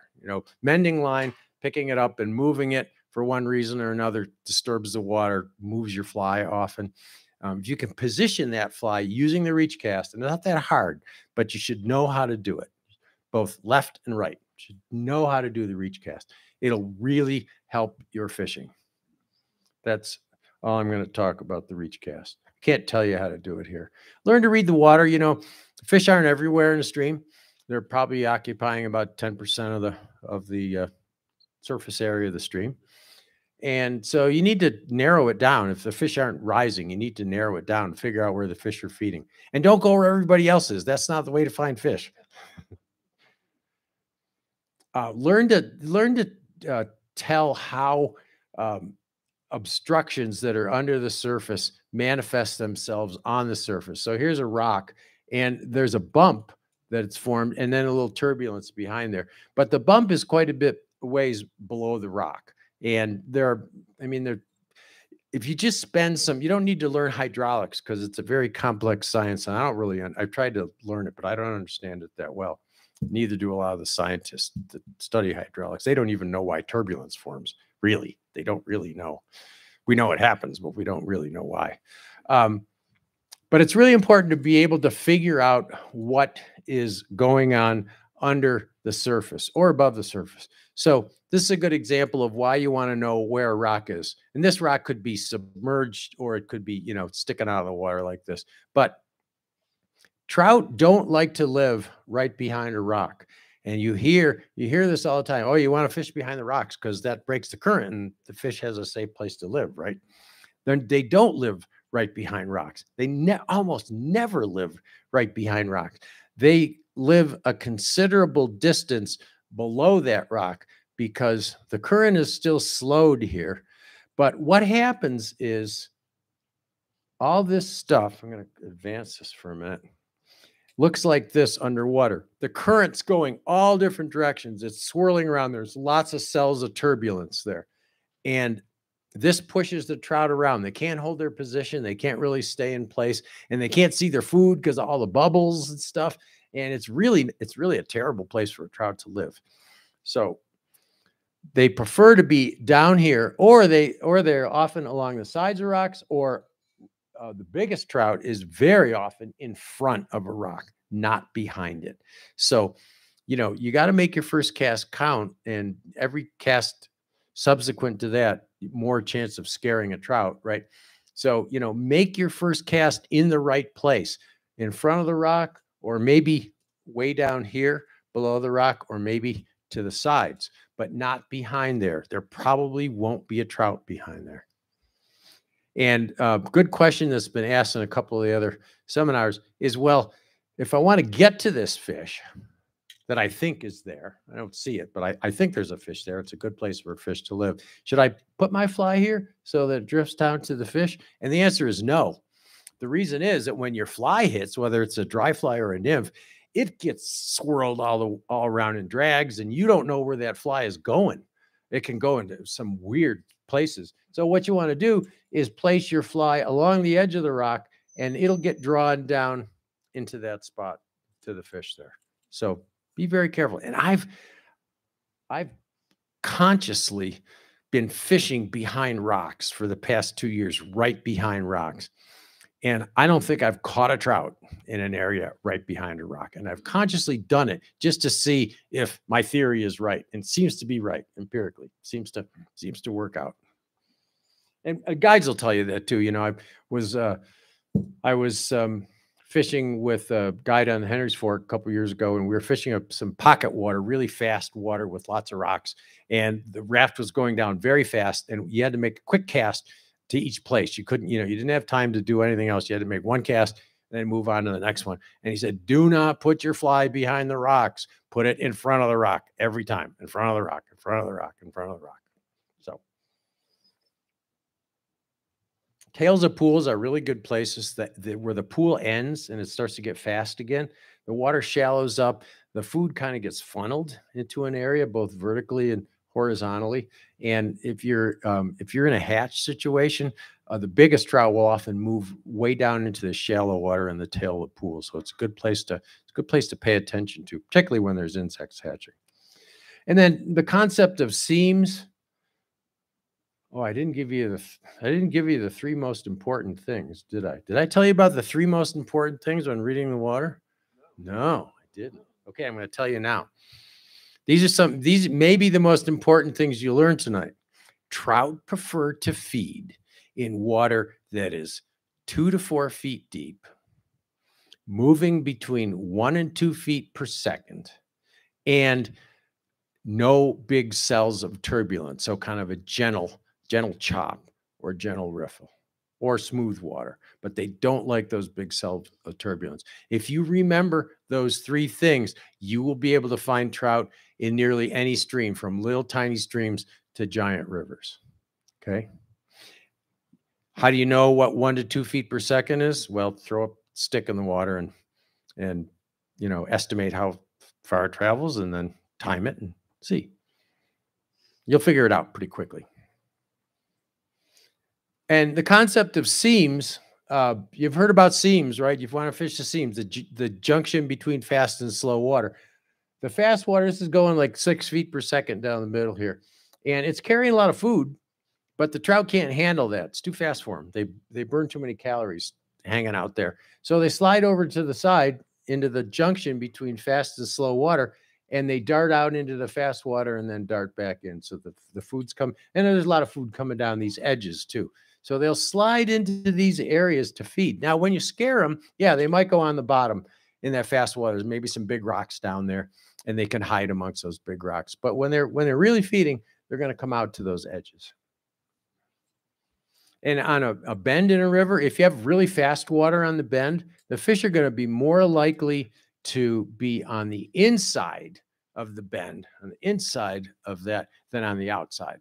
The depth and the velocity are better often on the inside on a fast bend where the water goes quickly around the bend. My wife is standing in the wrong place, but that's because I wanted to take a picture with her standing there. I would be, if I was going to fish this bend in a river, I would start down here by this fly box, and I would cast up into here first. Then, if I don't get anything there, yeah, then I might walk up here and throw to the far bank. But this is going to be the money spot on the inside of it. On a slow bend, on the other hand, in a meadow stream, really slow water, this is probably running at 1 foot per second. On the outside. This water on the inside is probably almost stagnant. So there's no food drifting down there. They're going to position themselves more on the outside of the bend here. It's a little bit deeper there too. Sometimes if you have wind and especially if you're dry fly fishing, fish don't like water that's riffled by the wind, and they'll move into calmer areas often. So look for a place in the lee. It's going to be easier to cast to, and you're probably going to be able to find more fish. Look for changes in color. Trout also like to be not only a junction between fast and slow water, but between shallow and deep water. They like edges. So anytime the water changes color is a good place to look for trout. The junction between shallow and deep. Okay, so that's it for reading the water. Remember those 3 things, right? Everybody remember? There'll be a quiz at the end. You don't get that 10% unless you pass the quiz. Okay, be a generalist in your fly selection. So if you're gonna be fishing a lot of places, don't try to stock up with every fly in the case over there, because you'll drive yourself nuts, right? Even though Rachel would be very happy if you bought a dozen of every fly in the case, you're gonna have to carry like 50 fly boxes with you, and you're gonna go nuts. You never know. Yeah, you never know. You're not going to know which fly to pick. So you got to narrow it down, and narrow it down by being a generalist. Pick the flies that are super popular. Pick a parachute Adams. Okay. This is the most popular dry fly in the world. I know, because I get to look at the numbers. And it works. It works almost all the time. It works embarrassingly well when we think we're smart and we try to match the hatch or put the right fly on. Parachute Adams almost always works, really does. And it's a reason it's so popular, because people have been fishing it for 75, 80 years, and it's worked. So those popular flies are popular for a reason. And you can modify the flies that you have in your box too. You can make them different. So let's say you got a fish feeding on caddis flies that are spent in the surface film. And that's what that fish is doing there. And if you had the right fly, if you had a fly box full of different kinds of flies, you would probably fish something like this or something like this. They're kind of soft and they sit right in the surface film and they don't really float up high. But let's say all you got in your fly box is elk hair caddis, and they float really high. They got a lot of hackle and a lot of hair, and they float really high. And fish might not take that because it's not what they're eating. They're eating stuff that's down on the surface film. So you can give your fly a haircut. I like to carry a pair of scissors. Scissors on a Swiss Army knife work fine. Just a little pair of scissors. Your snips that you use to cut fishing line don't work very well, but a good pair of scissors. And this is the same fly as this. They're both exactly the same fly, but I cut all the hackle off, I cut the head back, and I cut most of the hairs off it. So now that elk hair caddis is going to sit nice and low in the surface film. It's not going to ride way up high. So you can trim your flies, or if you think your streamer is too big, just chop off part of the tail. Doesn't look very good, but it'll probably still work. So it's a good idea to carry a pair of scissors. And then the Prince nymph, it just, for subsurface flies, it just works. It just works nearly anywhere. Maybe not on the South Platte, but it probably even works on the South Platte occasionally. A little big for the South Platte, but most trout streams in the world, you hire a guide. The first thing, if you're nymph fishing, the first thing they're going to put on is a beadhead Prince, probably, because it just works. And it's been around for a long time. And don't get so you're gonna, if you do a lot of reading or watch videos on the internet, you'll see these giant articulated streamers that are this long. I have a friend, Sean Combs, the Orvis rod designer I fish with a lot. Some of his trout streamers are this long. That's twice as big as my biggest tarpon fly. And he likes to fish them, and they work. But you don't always have to fish a great big giant streamer that's really tough to cast and really tough to retrieve. There are little sculpins. This is a sculpin. It's a bait fish that trout really like to eat, and they can be tiny. When they're first hatched, they could be really tiny. And so, carry some smaller streamers. Don't get into this. Don't buy into this. You got to have big, giant articulated streamer deal. And crayfish too. They eat a lot of crayfish, and crayfish are tiny too when they first hatch. So don't need big streamers. You can use them if you want, but they're not. Don't go nuts buying all and they look cool. I mean, they really sell well because they look really cool. They're bright colors and they're fuzzy and they just look deadly. But don't get caught up in having a whole bunch of them. And be method agnostic. If you are just a dry fly angler, you're missing a lot of fun. And you're missing a lot of opportunities. Or if you just fish soft tackles or whatever, if you just stick to one method, you're going to miss out on a lot of fun. You're going to miss out on learning new stuff. So, if you always fish during the day, fish at night, go night fishing with a mouse or a big dark streamer. Don't go by yourself. Always go with a partner, and don't go to a river that you don't know really, really well, because it's dangerous wading at night. So, and stay in shallow water. But it is a whole new way of fishing. It's very mysterious. It's pretty exciting, and it's something new, something different. So try that. If you always fish dry flies, hang a nymph on the end of it and fish a nymph. Use it. It's called a dry dropper rig. So just put a nymph on it. You're fishing 2 flies at once. Many days, half the fish will take the dry and half the fish will take the nymph. And you got a strike indicator on there that's a lot more subtle and more natural than putting a piece of plastic on there. That's my preferred way of fishing.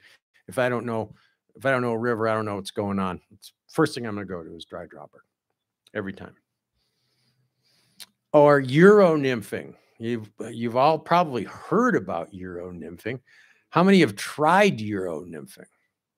Yeah, I see it's kind of a few like this. It's a really different way of fishing. It was developed for competition fishing in Europe, and it's used a lot in the United States now. It's very effective. It's deadly. The casting is a little clunky, and you can't do it in all water types. But if you're in the right water and you do it right, you're going to catch a pile of trout, more than you've ever caught before, guaranteed. So try it out. You might not like it.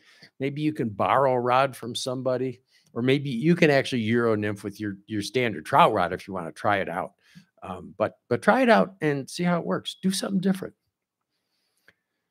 And the other thing is, don't let anybody tell you that something is not a fly, like a mop fly isn't a fly or a worm isn't a fly. Of course, they're flies.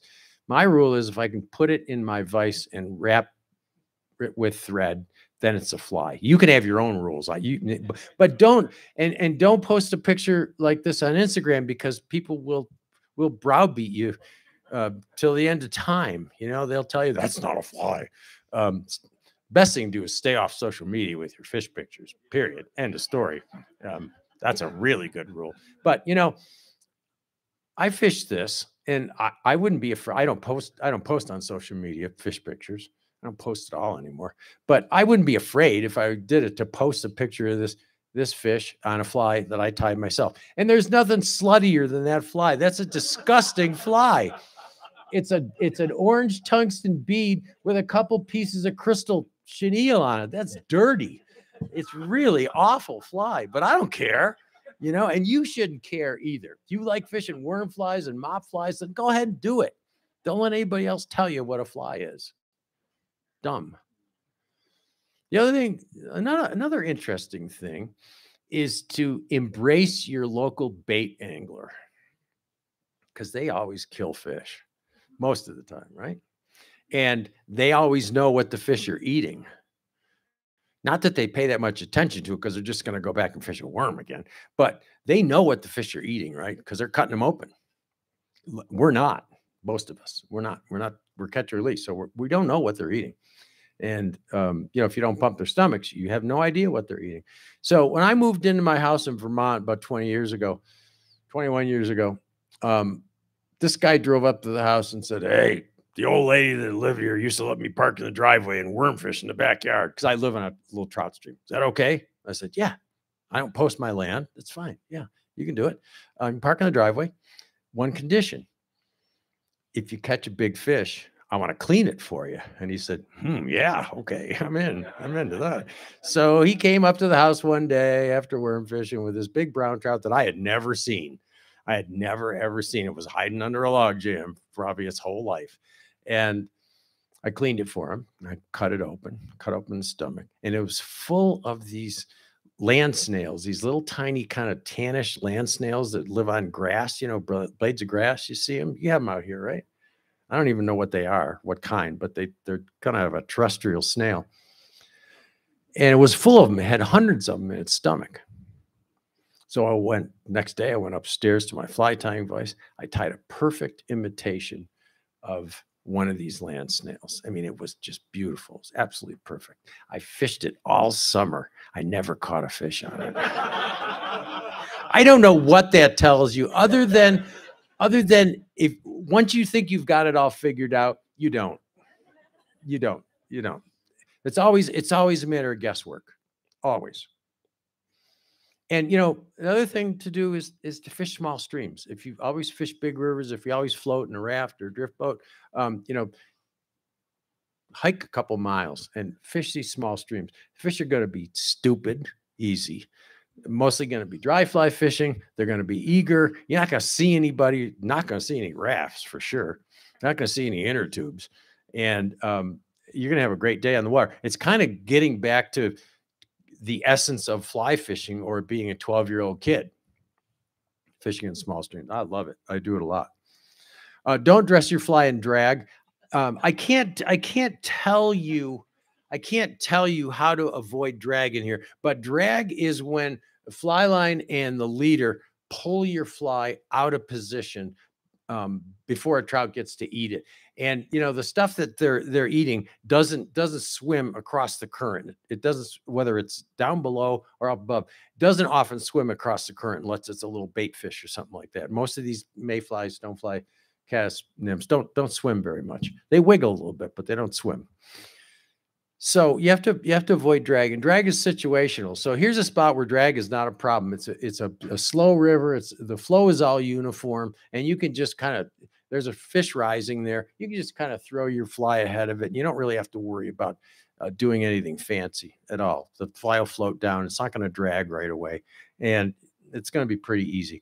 We were shooting a TV show in Alberta on a Spring Creek once, and the cameraman had done a little bit of fly fishing, and he was really jonesing to fish. So we came to this really easy spot with no drag problems, and we gave him the rod, and there was a nice rising fish there, and he caught the biggest fish of the trip. So we put him back behind the lens for the rest of the trip. But he was pretty happy, and we were too. But, you know, normally or often you get all different kinds of currents between you and the fish, and you have to figure out some way of positioning that fly so that you get, you know, a drift that's at least this long without it being yanked out of position. It's got to float at the same speed as the bubbles. This is whether it's a nymph or a dry fly. Now, occasionally the fish will take a dry fly or a nymph that's dragging. They may, but 90% of the time, 95% of the time, you want to strive for a dead drift. You're going to get some drag at the end of your drift anyways, regardless of what you do. So that'll give you an idea if fish are going to take that fly that's dragging. Most of the time they won't. So learn how to avoid drag. And I can't teach you here how to avoid drag because it's situational. Every time I move this much in a stream, the whole drag situation changes. The whole puzzle changes because the currents are different. So you really have to spend some time looking at the water and planning an attack, playing a little chess game with the water to figure out a couple moves ahead how you're going to get that fly to drift down to where you think a fish is. Okay. And again, I can't teach you that here. Sometimes putting 2 indicators, if you indicator fish, sometimes putting 2 indicators on your line will help you get that drag-free drift because the relationship between the two will give you an idea of where the fly is and whether you have to mend your line to get, some line upstream of the indicators. So sometimes putting 2 indicators on a leader. I first learned about this in Colorado many years ago, using 2 indicators. Learn how fish change with the seasons because they do move around during the season. They don't stay in the same place all season long. Well, they might. If conditions stay right, they might stay in the same place. But they often move because the water levels change, temperatures change, oxygen levels change. In the wintertime, the fish are going to be deep. They're going to be in deep, slow water. They're not going to be in stagnant water. They'll be in some current. They need to have a little bit of current, but they're going to be in slow current, and they're probably going to be deep. They may even be deeper than that 4 feet that I told you about, 2 to 4 feet. They might be 6 feet deep. So they're going to be deep and not going to be feeding much during the wintertime. Less water comes up a couple degrees, and then they might feed more actively. But they're still going to be in deep, slow water. If you have to break the ice before you go fishing, you probably should go have a drink or tie flies. And then here's a pool on the Bat and Kill, and this is where the fish feed in May. And then this is where they feed in August. So why are they there? Sorry? Water level? Water level, no. Shade, no. Cover, no. Aha. Why? How do you know there's more food coming down there?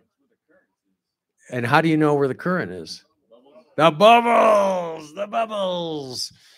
Foam is home. You'll hear people say that a lot. Foam is home. Particularly later in the season, the trout will be pegged to this foam line.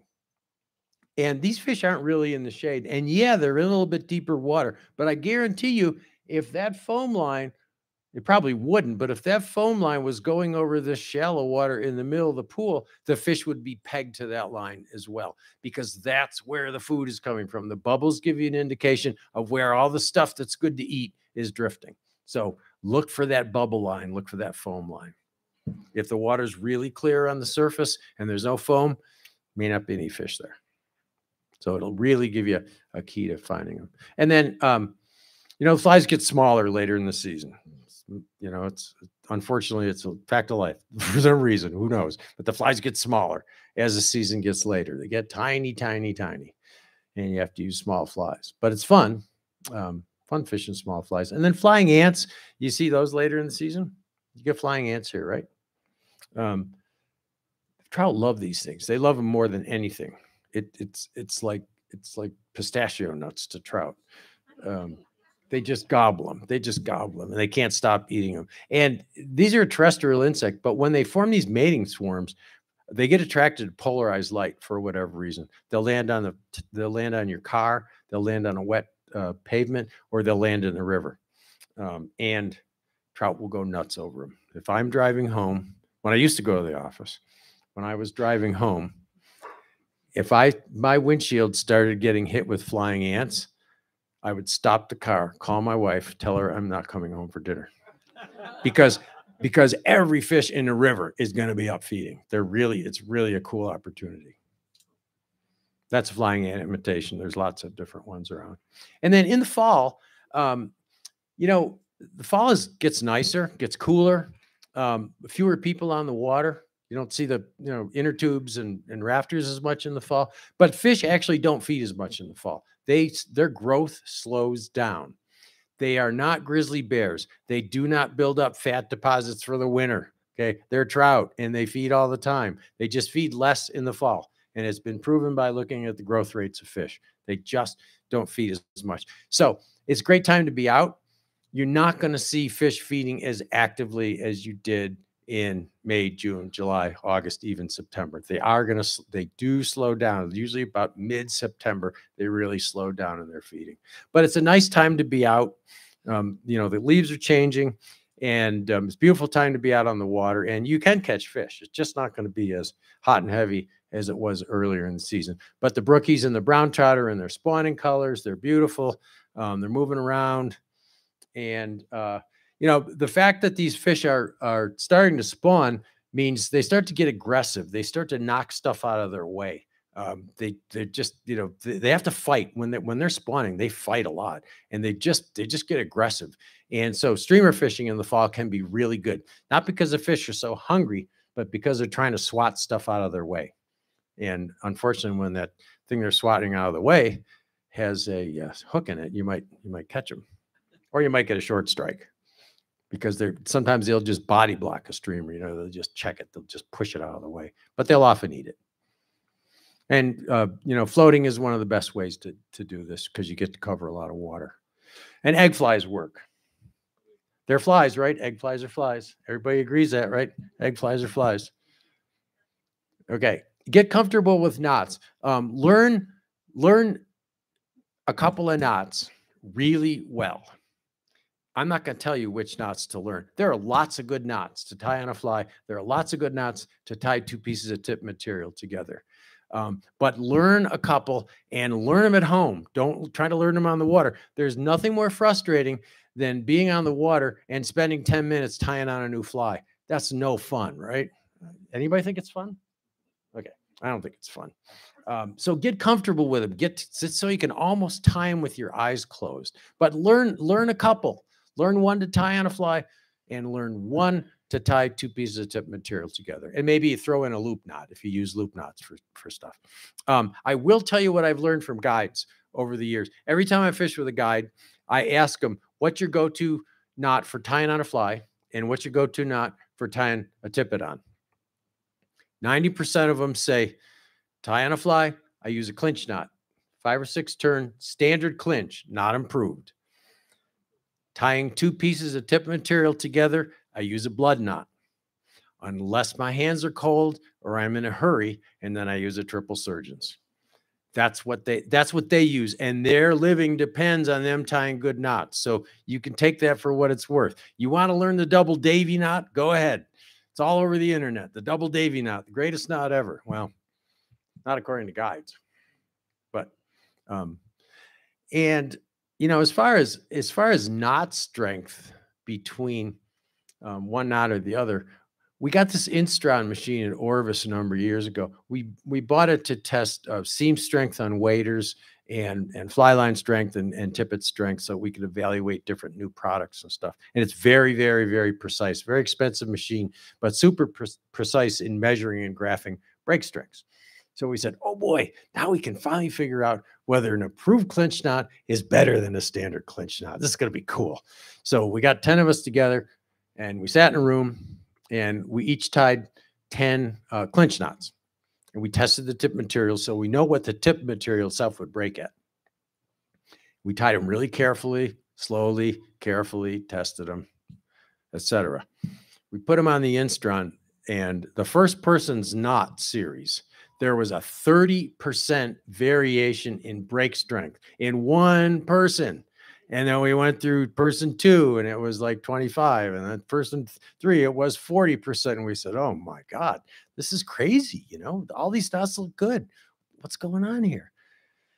So we figured, well, maybe let's see what we need to get a 95% confidence limit on which knot is better. And we looked at the standard deviation, did all the math, and it told us that we had to tie like 300 to 400 knots of each type. And we said, nah, it's going to remain a mystery. I'm sorry. We're not doing it. We're not doing it. But the point here, the really important point here, besides the funny story, is to test your knots. every time you tie a knot, whether it's tying on a tippet or tying on a fly, test it. That knot can look perfect, but if you pull it to where you think it's going to break and it breaks well before that, then something was wrong with your knot. And the knot could look absolutely beautiful, but you got to test every single knot that you tie, or you might miss the fish of a lifetime because you're not broke. So if you break a fish off and your tippet comes back looking like this, everything's okay.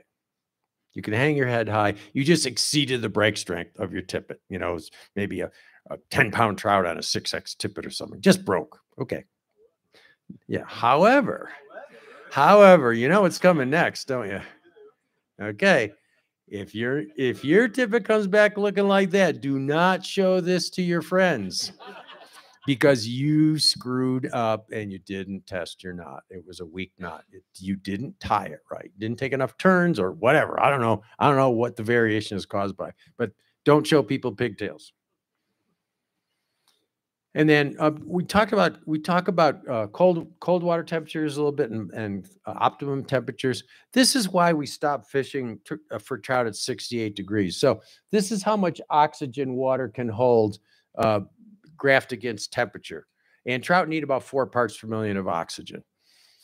This is what a trout's respiration looks like as temperature increases. So when they're respiring at a higher rate, they're using a lot more oxygen, right? Because it's like you just ran a marathon.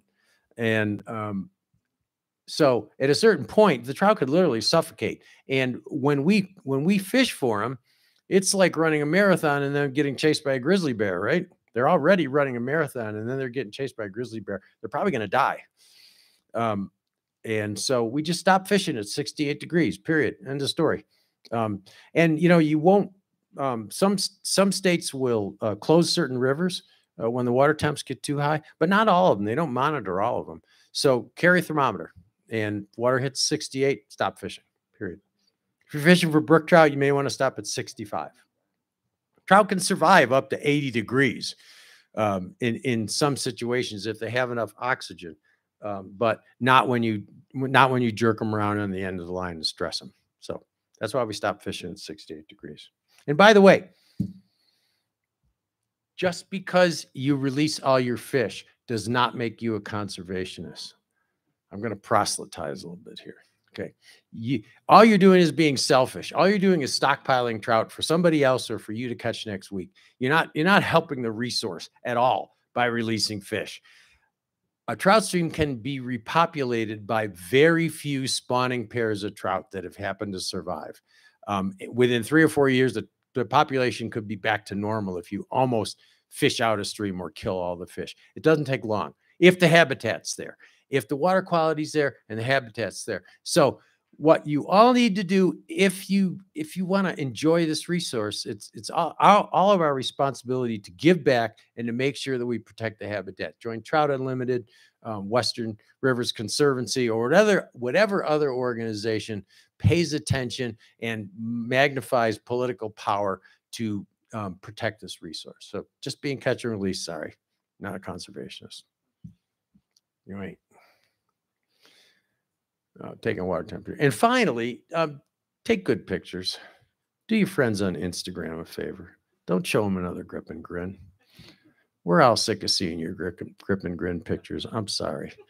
We don't want to see your face in the pictures. In order to get your face in the picture, you got to handle a fish longer. They're dumb pictures anyways, but you got to handle a fish longer. You got to hold it up in front of your face. Sometimes they fall on the bottom of the boat and they get banged around, but you have to handle them more. Handling time is one of the most critical things for trout survival. The longer you handle them, the less chance they have of surviving. So get rid of the grip and grins. That's an ugly picture. He's proud of that fish, but do we really need his face in the picture? Nah, we don't need his face. You know you caught that fish. Why do you need your face in the picture? You know you caught it. How about that? Isn't that nicer? The fish's head is in the water, so we're keeping the gills wet. It looks better there. Isn't that a nicer picture? Or better yet, you know, if you have a underwater camera or underwater housing for your iPhone or whatever, take pictures underwater or videos underwater because their colors show up a lot better. and they look a lot better underwater. They're in their environment. So, you know, take better pictures if you're going to share them with people, or just for your own. You know you caught that fish. You don't need grip and grins. Okay, that is it. And nobody fell asleep. I'm proud of you all. Very proud of you. Although I didn't see around the corner. I fell asleep there. Anyway, I really want to thank you for coming tonight. If you want to ask some questions now, feel free. Ask any question you want. Yes. So does having the drop around your fly increase the drag, or does that kind of make it a lot harder to get a good direct on that? Yeah, it can. It can. And if I've got a really fussy fish rising, a lot of people will put two dries on. They'll put a big dry so they can see it, and then they'll put a little dry because they think the fish is taking a little dry. But that does increase not only the kind of the clunkiness of your casting, but it can increase the drag on the fly. So yeah, it can. Yeah, good question.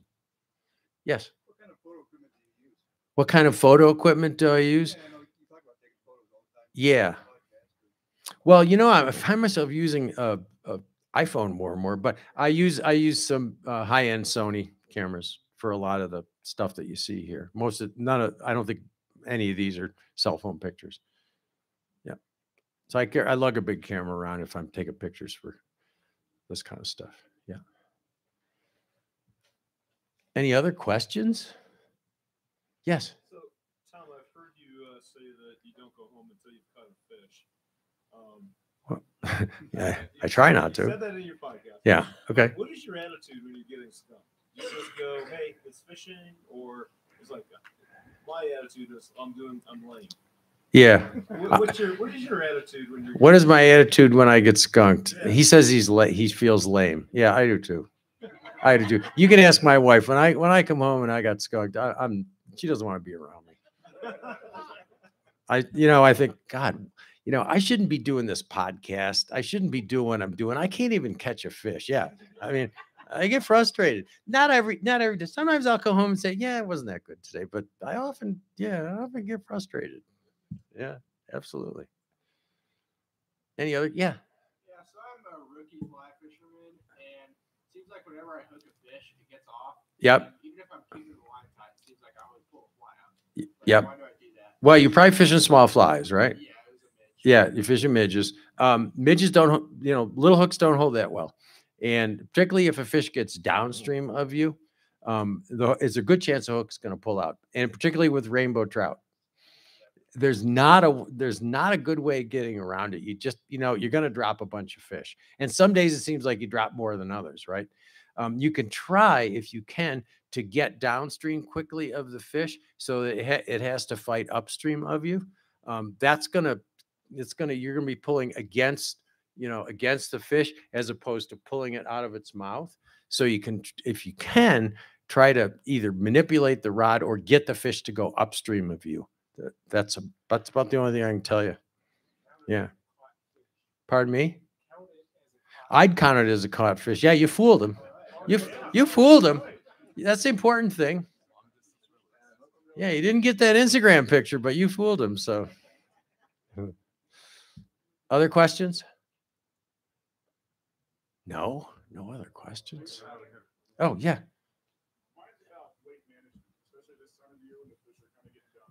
Yep. Yep. Do you kind of have a general, guideline you follow for whenever you have, I'm thinking about a run I fish a lot, where it's 12 to 18 inches and it drops down to a 3 or 4 50 pull. Yeah. Of maximizing the time your flies down that strike zone at the bottom. Yeah. How do you manage your weights?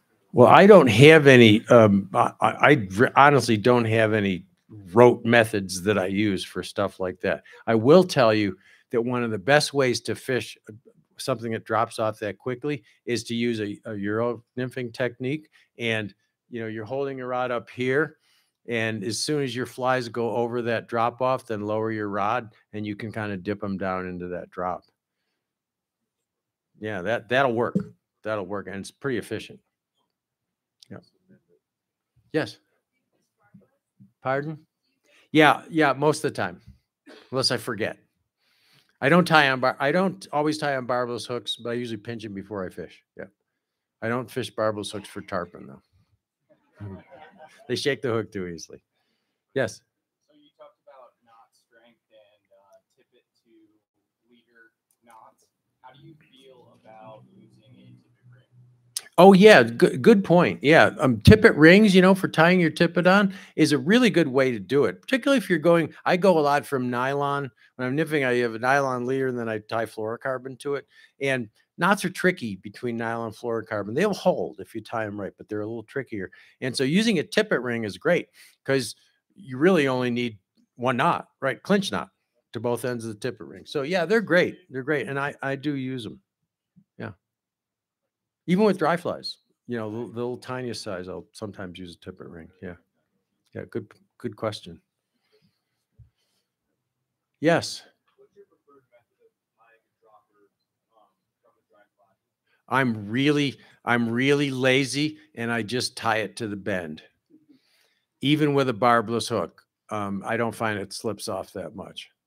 But I will tie eye to eye too sometimes, you know, depends. But yeah, usually I'm just tying to the bend. Seems to work.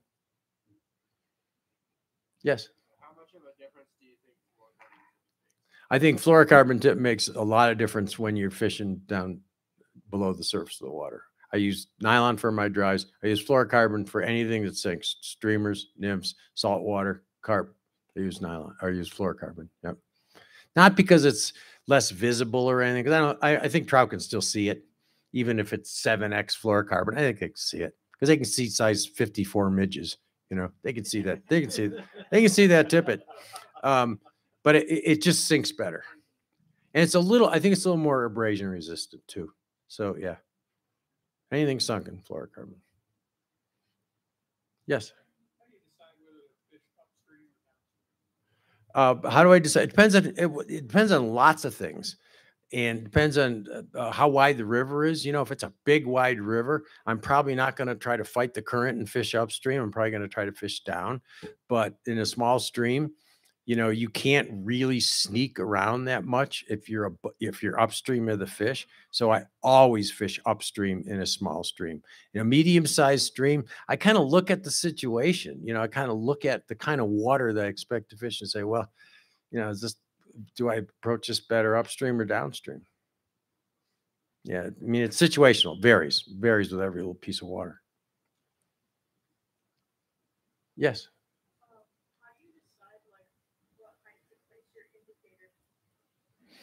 Well, how high to put the indicator. I start with 1.5 times the water depth. That's kind of the rule of thumb because your flies seldom hang straight down. They hang at an angle. I start with about 1.5 times. And if I'm not bumping bottom, I might add a longer tippet.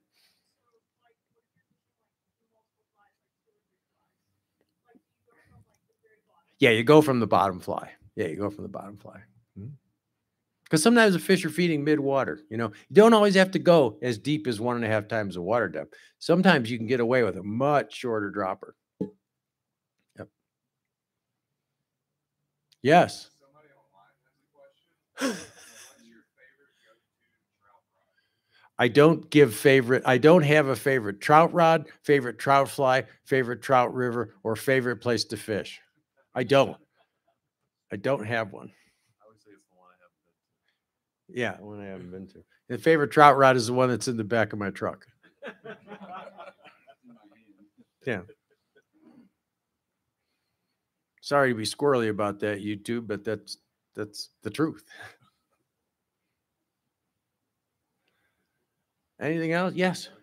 So when you do fish like multiple flies on a rig, I'd say mostly 3 just with the regulations in most places. Yep. How do you decide how much space between those 3 flies? And then, like, do you also think it would be beneficial to maybe put 3 midgets very close together and form sort of like a cluster, or maybe not even midgets, but something different? Maybe. You know, I generally put my nymphs about this far apart. unless I start to foul hook fish. If I foul hook fish, then I'll make it longer, just because, you know, if you with a long distance between the two flies, you're less likely to foul hook a fish. But I don't know. I'm not very scientific about how much distance I put between my flies. There's probably other people that are a lot more scientific than me, but I'm not. Just, you know, start with about that and go from there. What do you think about the idea of them being close together as more than I think that's an interesting concept. I never thought of that, but you know, kind of a cluster of midges together. I think you're going to end up foul hooking a lot of fish with the flies that close together. But yeah, I think it's worth a try. Yeah, play around with it, see if it works. I've never done it, but might work. Might have discovered something new. Anything else? Yes.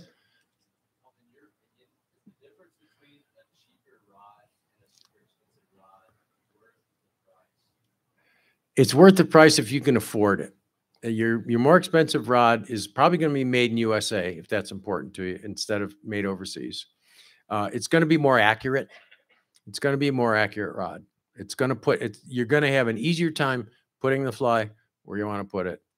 It's going to look prettier. That's important to some people, and it's also probably be less likely to break. We had a situation. I'll give you an example. The Helios 3. We worked a lot. We worked a lot with increasing the wall strength on those rods, as well as still keeping them light and flexible. But we really increased the hoop strength. And the other day we were driving from one place to the other, and I had a rod, and I stupidly didn't put it. You know, I didn't put it away. I just broke it in half and threw it in the back of the truck, and it was just laying on the floor of the truck.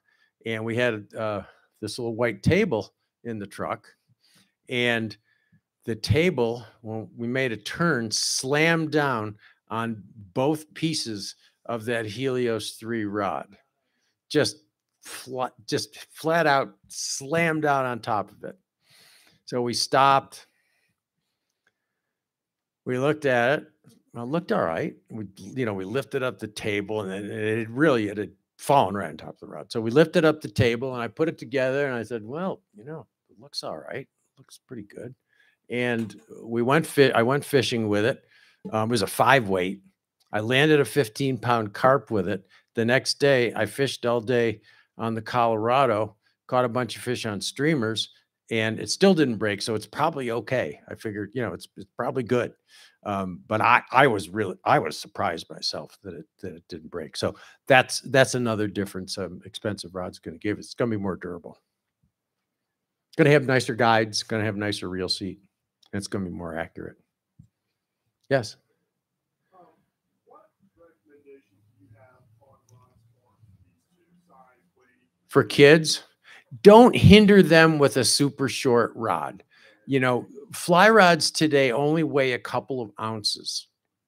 Don't get a kid rod. Just, get a 7.5, 8-foot rod, an adult rod. They can cast it. They can handle it. Super short rods are really hard to cast, so it's going to be harder for them to learn. And they're not very good fishing tools, really. So, these little novelty kids rods aren't very good. So just get them, like an Encounter or Clearwater, lower end, just basic, 4-weight, 7.5 for 4-weight, something like that. But don't hamstring them with a little short rod. Yeah, you're welcome. See that mistake all the time. People want to get these little tiny rods for their kids, and they don't need it. They can fish an adult rod. Any other questions? YouTube question? Okay. How worried are you about environmental issues such as climate change and drought? It's definitely affecting the persons who ask. They're fishing in the West. They keep me up at night. That's how worried I am. I'm very worried. Yeah. And I'm going to do everything I can to, try to help it. But you can't do much about drought. You have to try to, live with the situation and mitigate it however you can. Yes. To a mountain stream, probably 7.5 or 3 or 4. But you can do it with an 8. You can do it with a 9 too. You can do it with a longer rod. But I kind of like the smaller rod, not super short, not like 6.5 or anything that short, because it's hard to hold line off the water. So 7.5, 8 foot, 3 or 4 weight. Yep. Anything else? Yes. If you're like just starting out or maybe upgrading, I guess where would you recommend spending your most money first on gear or equipment or clothing or anything? If you're upgrading, probably the rod. Probably the rod. I mean, reels are for trout fishing for the most part. We don't use the drag that often, but reels are pretty, and we like to have nice looking reels. You can get a pretty decent looking reel for not a lot of money. Rod or a good fly line. If you don't have a high end fly line, that'll make a big difference. Just because it'll float better, it'll cast better. Yep. Anything else? Yes. That just made me come up with this question. What's the best, what budget would you suggest for getting the fly line? What price should I pay to get a quality fly line? These days, to get a good quality fly line, you're going to have to pay about $100. Yep. You can get a decent fly line for a lot cheaper, and it'll be fine. It'll work. It'll be fine. But if you want to get, a line that's really going to perform, going to shoot well, cast well, and last a lot longer, and not need to be cleaned as often, going to pay $100. What's the price of 100? Yeah, between 99 and 120. So they're not cheap, but it's going to last you. If you take care of it, you don't get insect repellent on it. It's going to last you 4 or 5 years.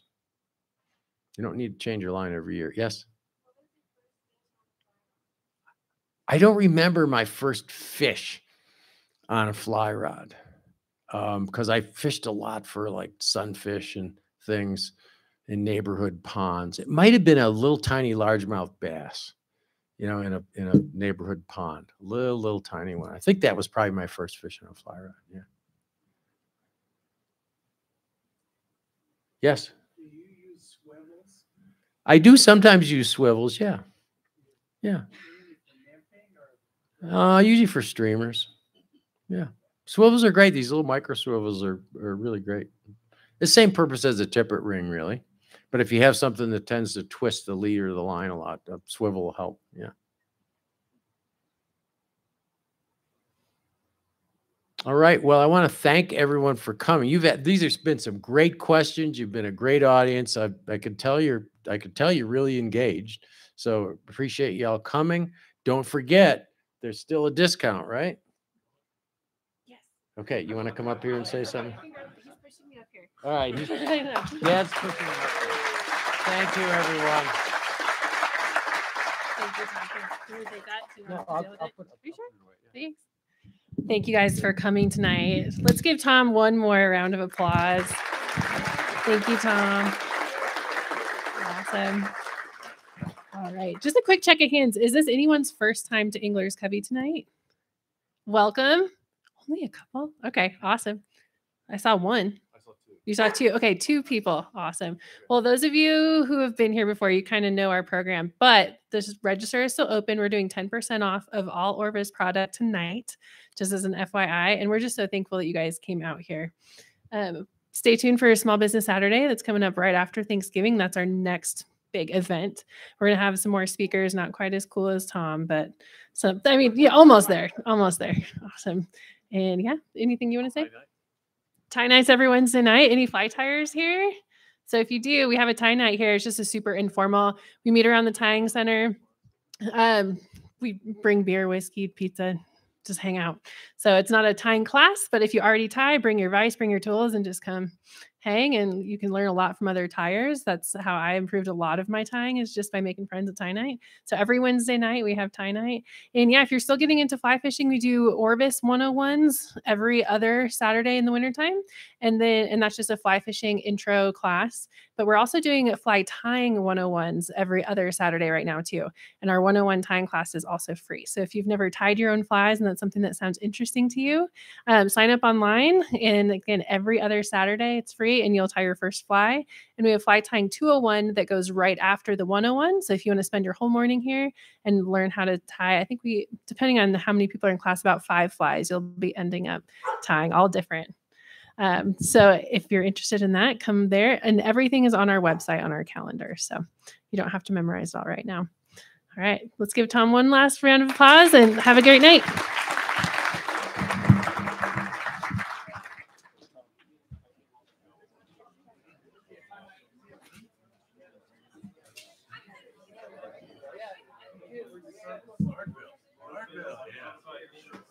It's not as weird as it used to be. It used to be a lot weirder. Yeah, it's creepy. It's creepy, but it used to be. I mean, there used to be really, you couldn't tell there was anybody living there except the curtains would move when you walked through the top. It was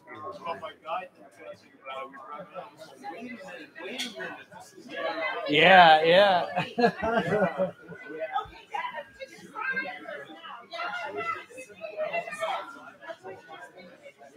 So you're Western New York guy, right? Yeah. So do you remember Carl Coleman? Coleman was my mentor. I thought so. Yeah. Coleman was who taught me a hell of a lot about fly fishing.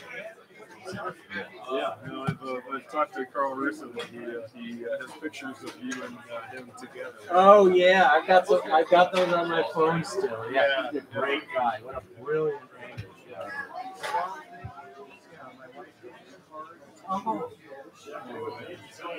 It's a pleasure to meet you. What do you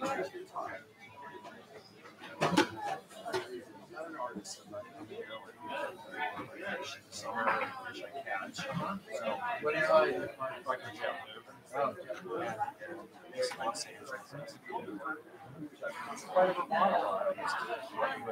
Oh, you bro? Yeah. Anyways, enjoy your class. Remind me of all the stuff I forgot. Yeah.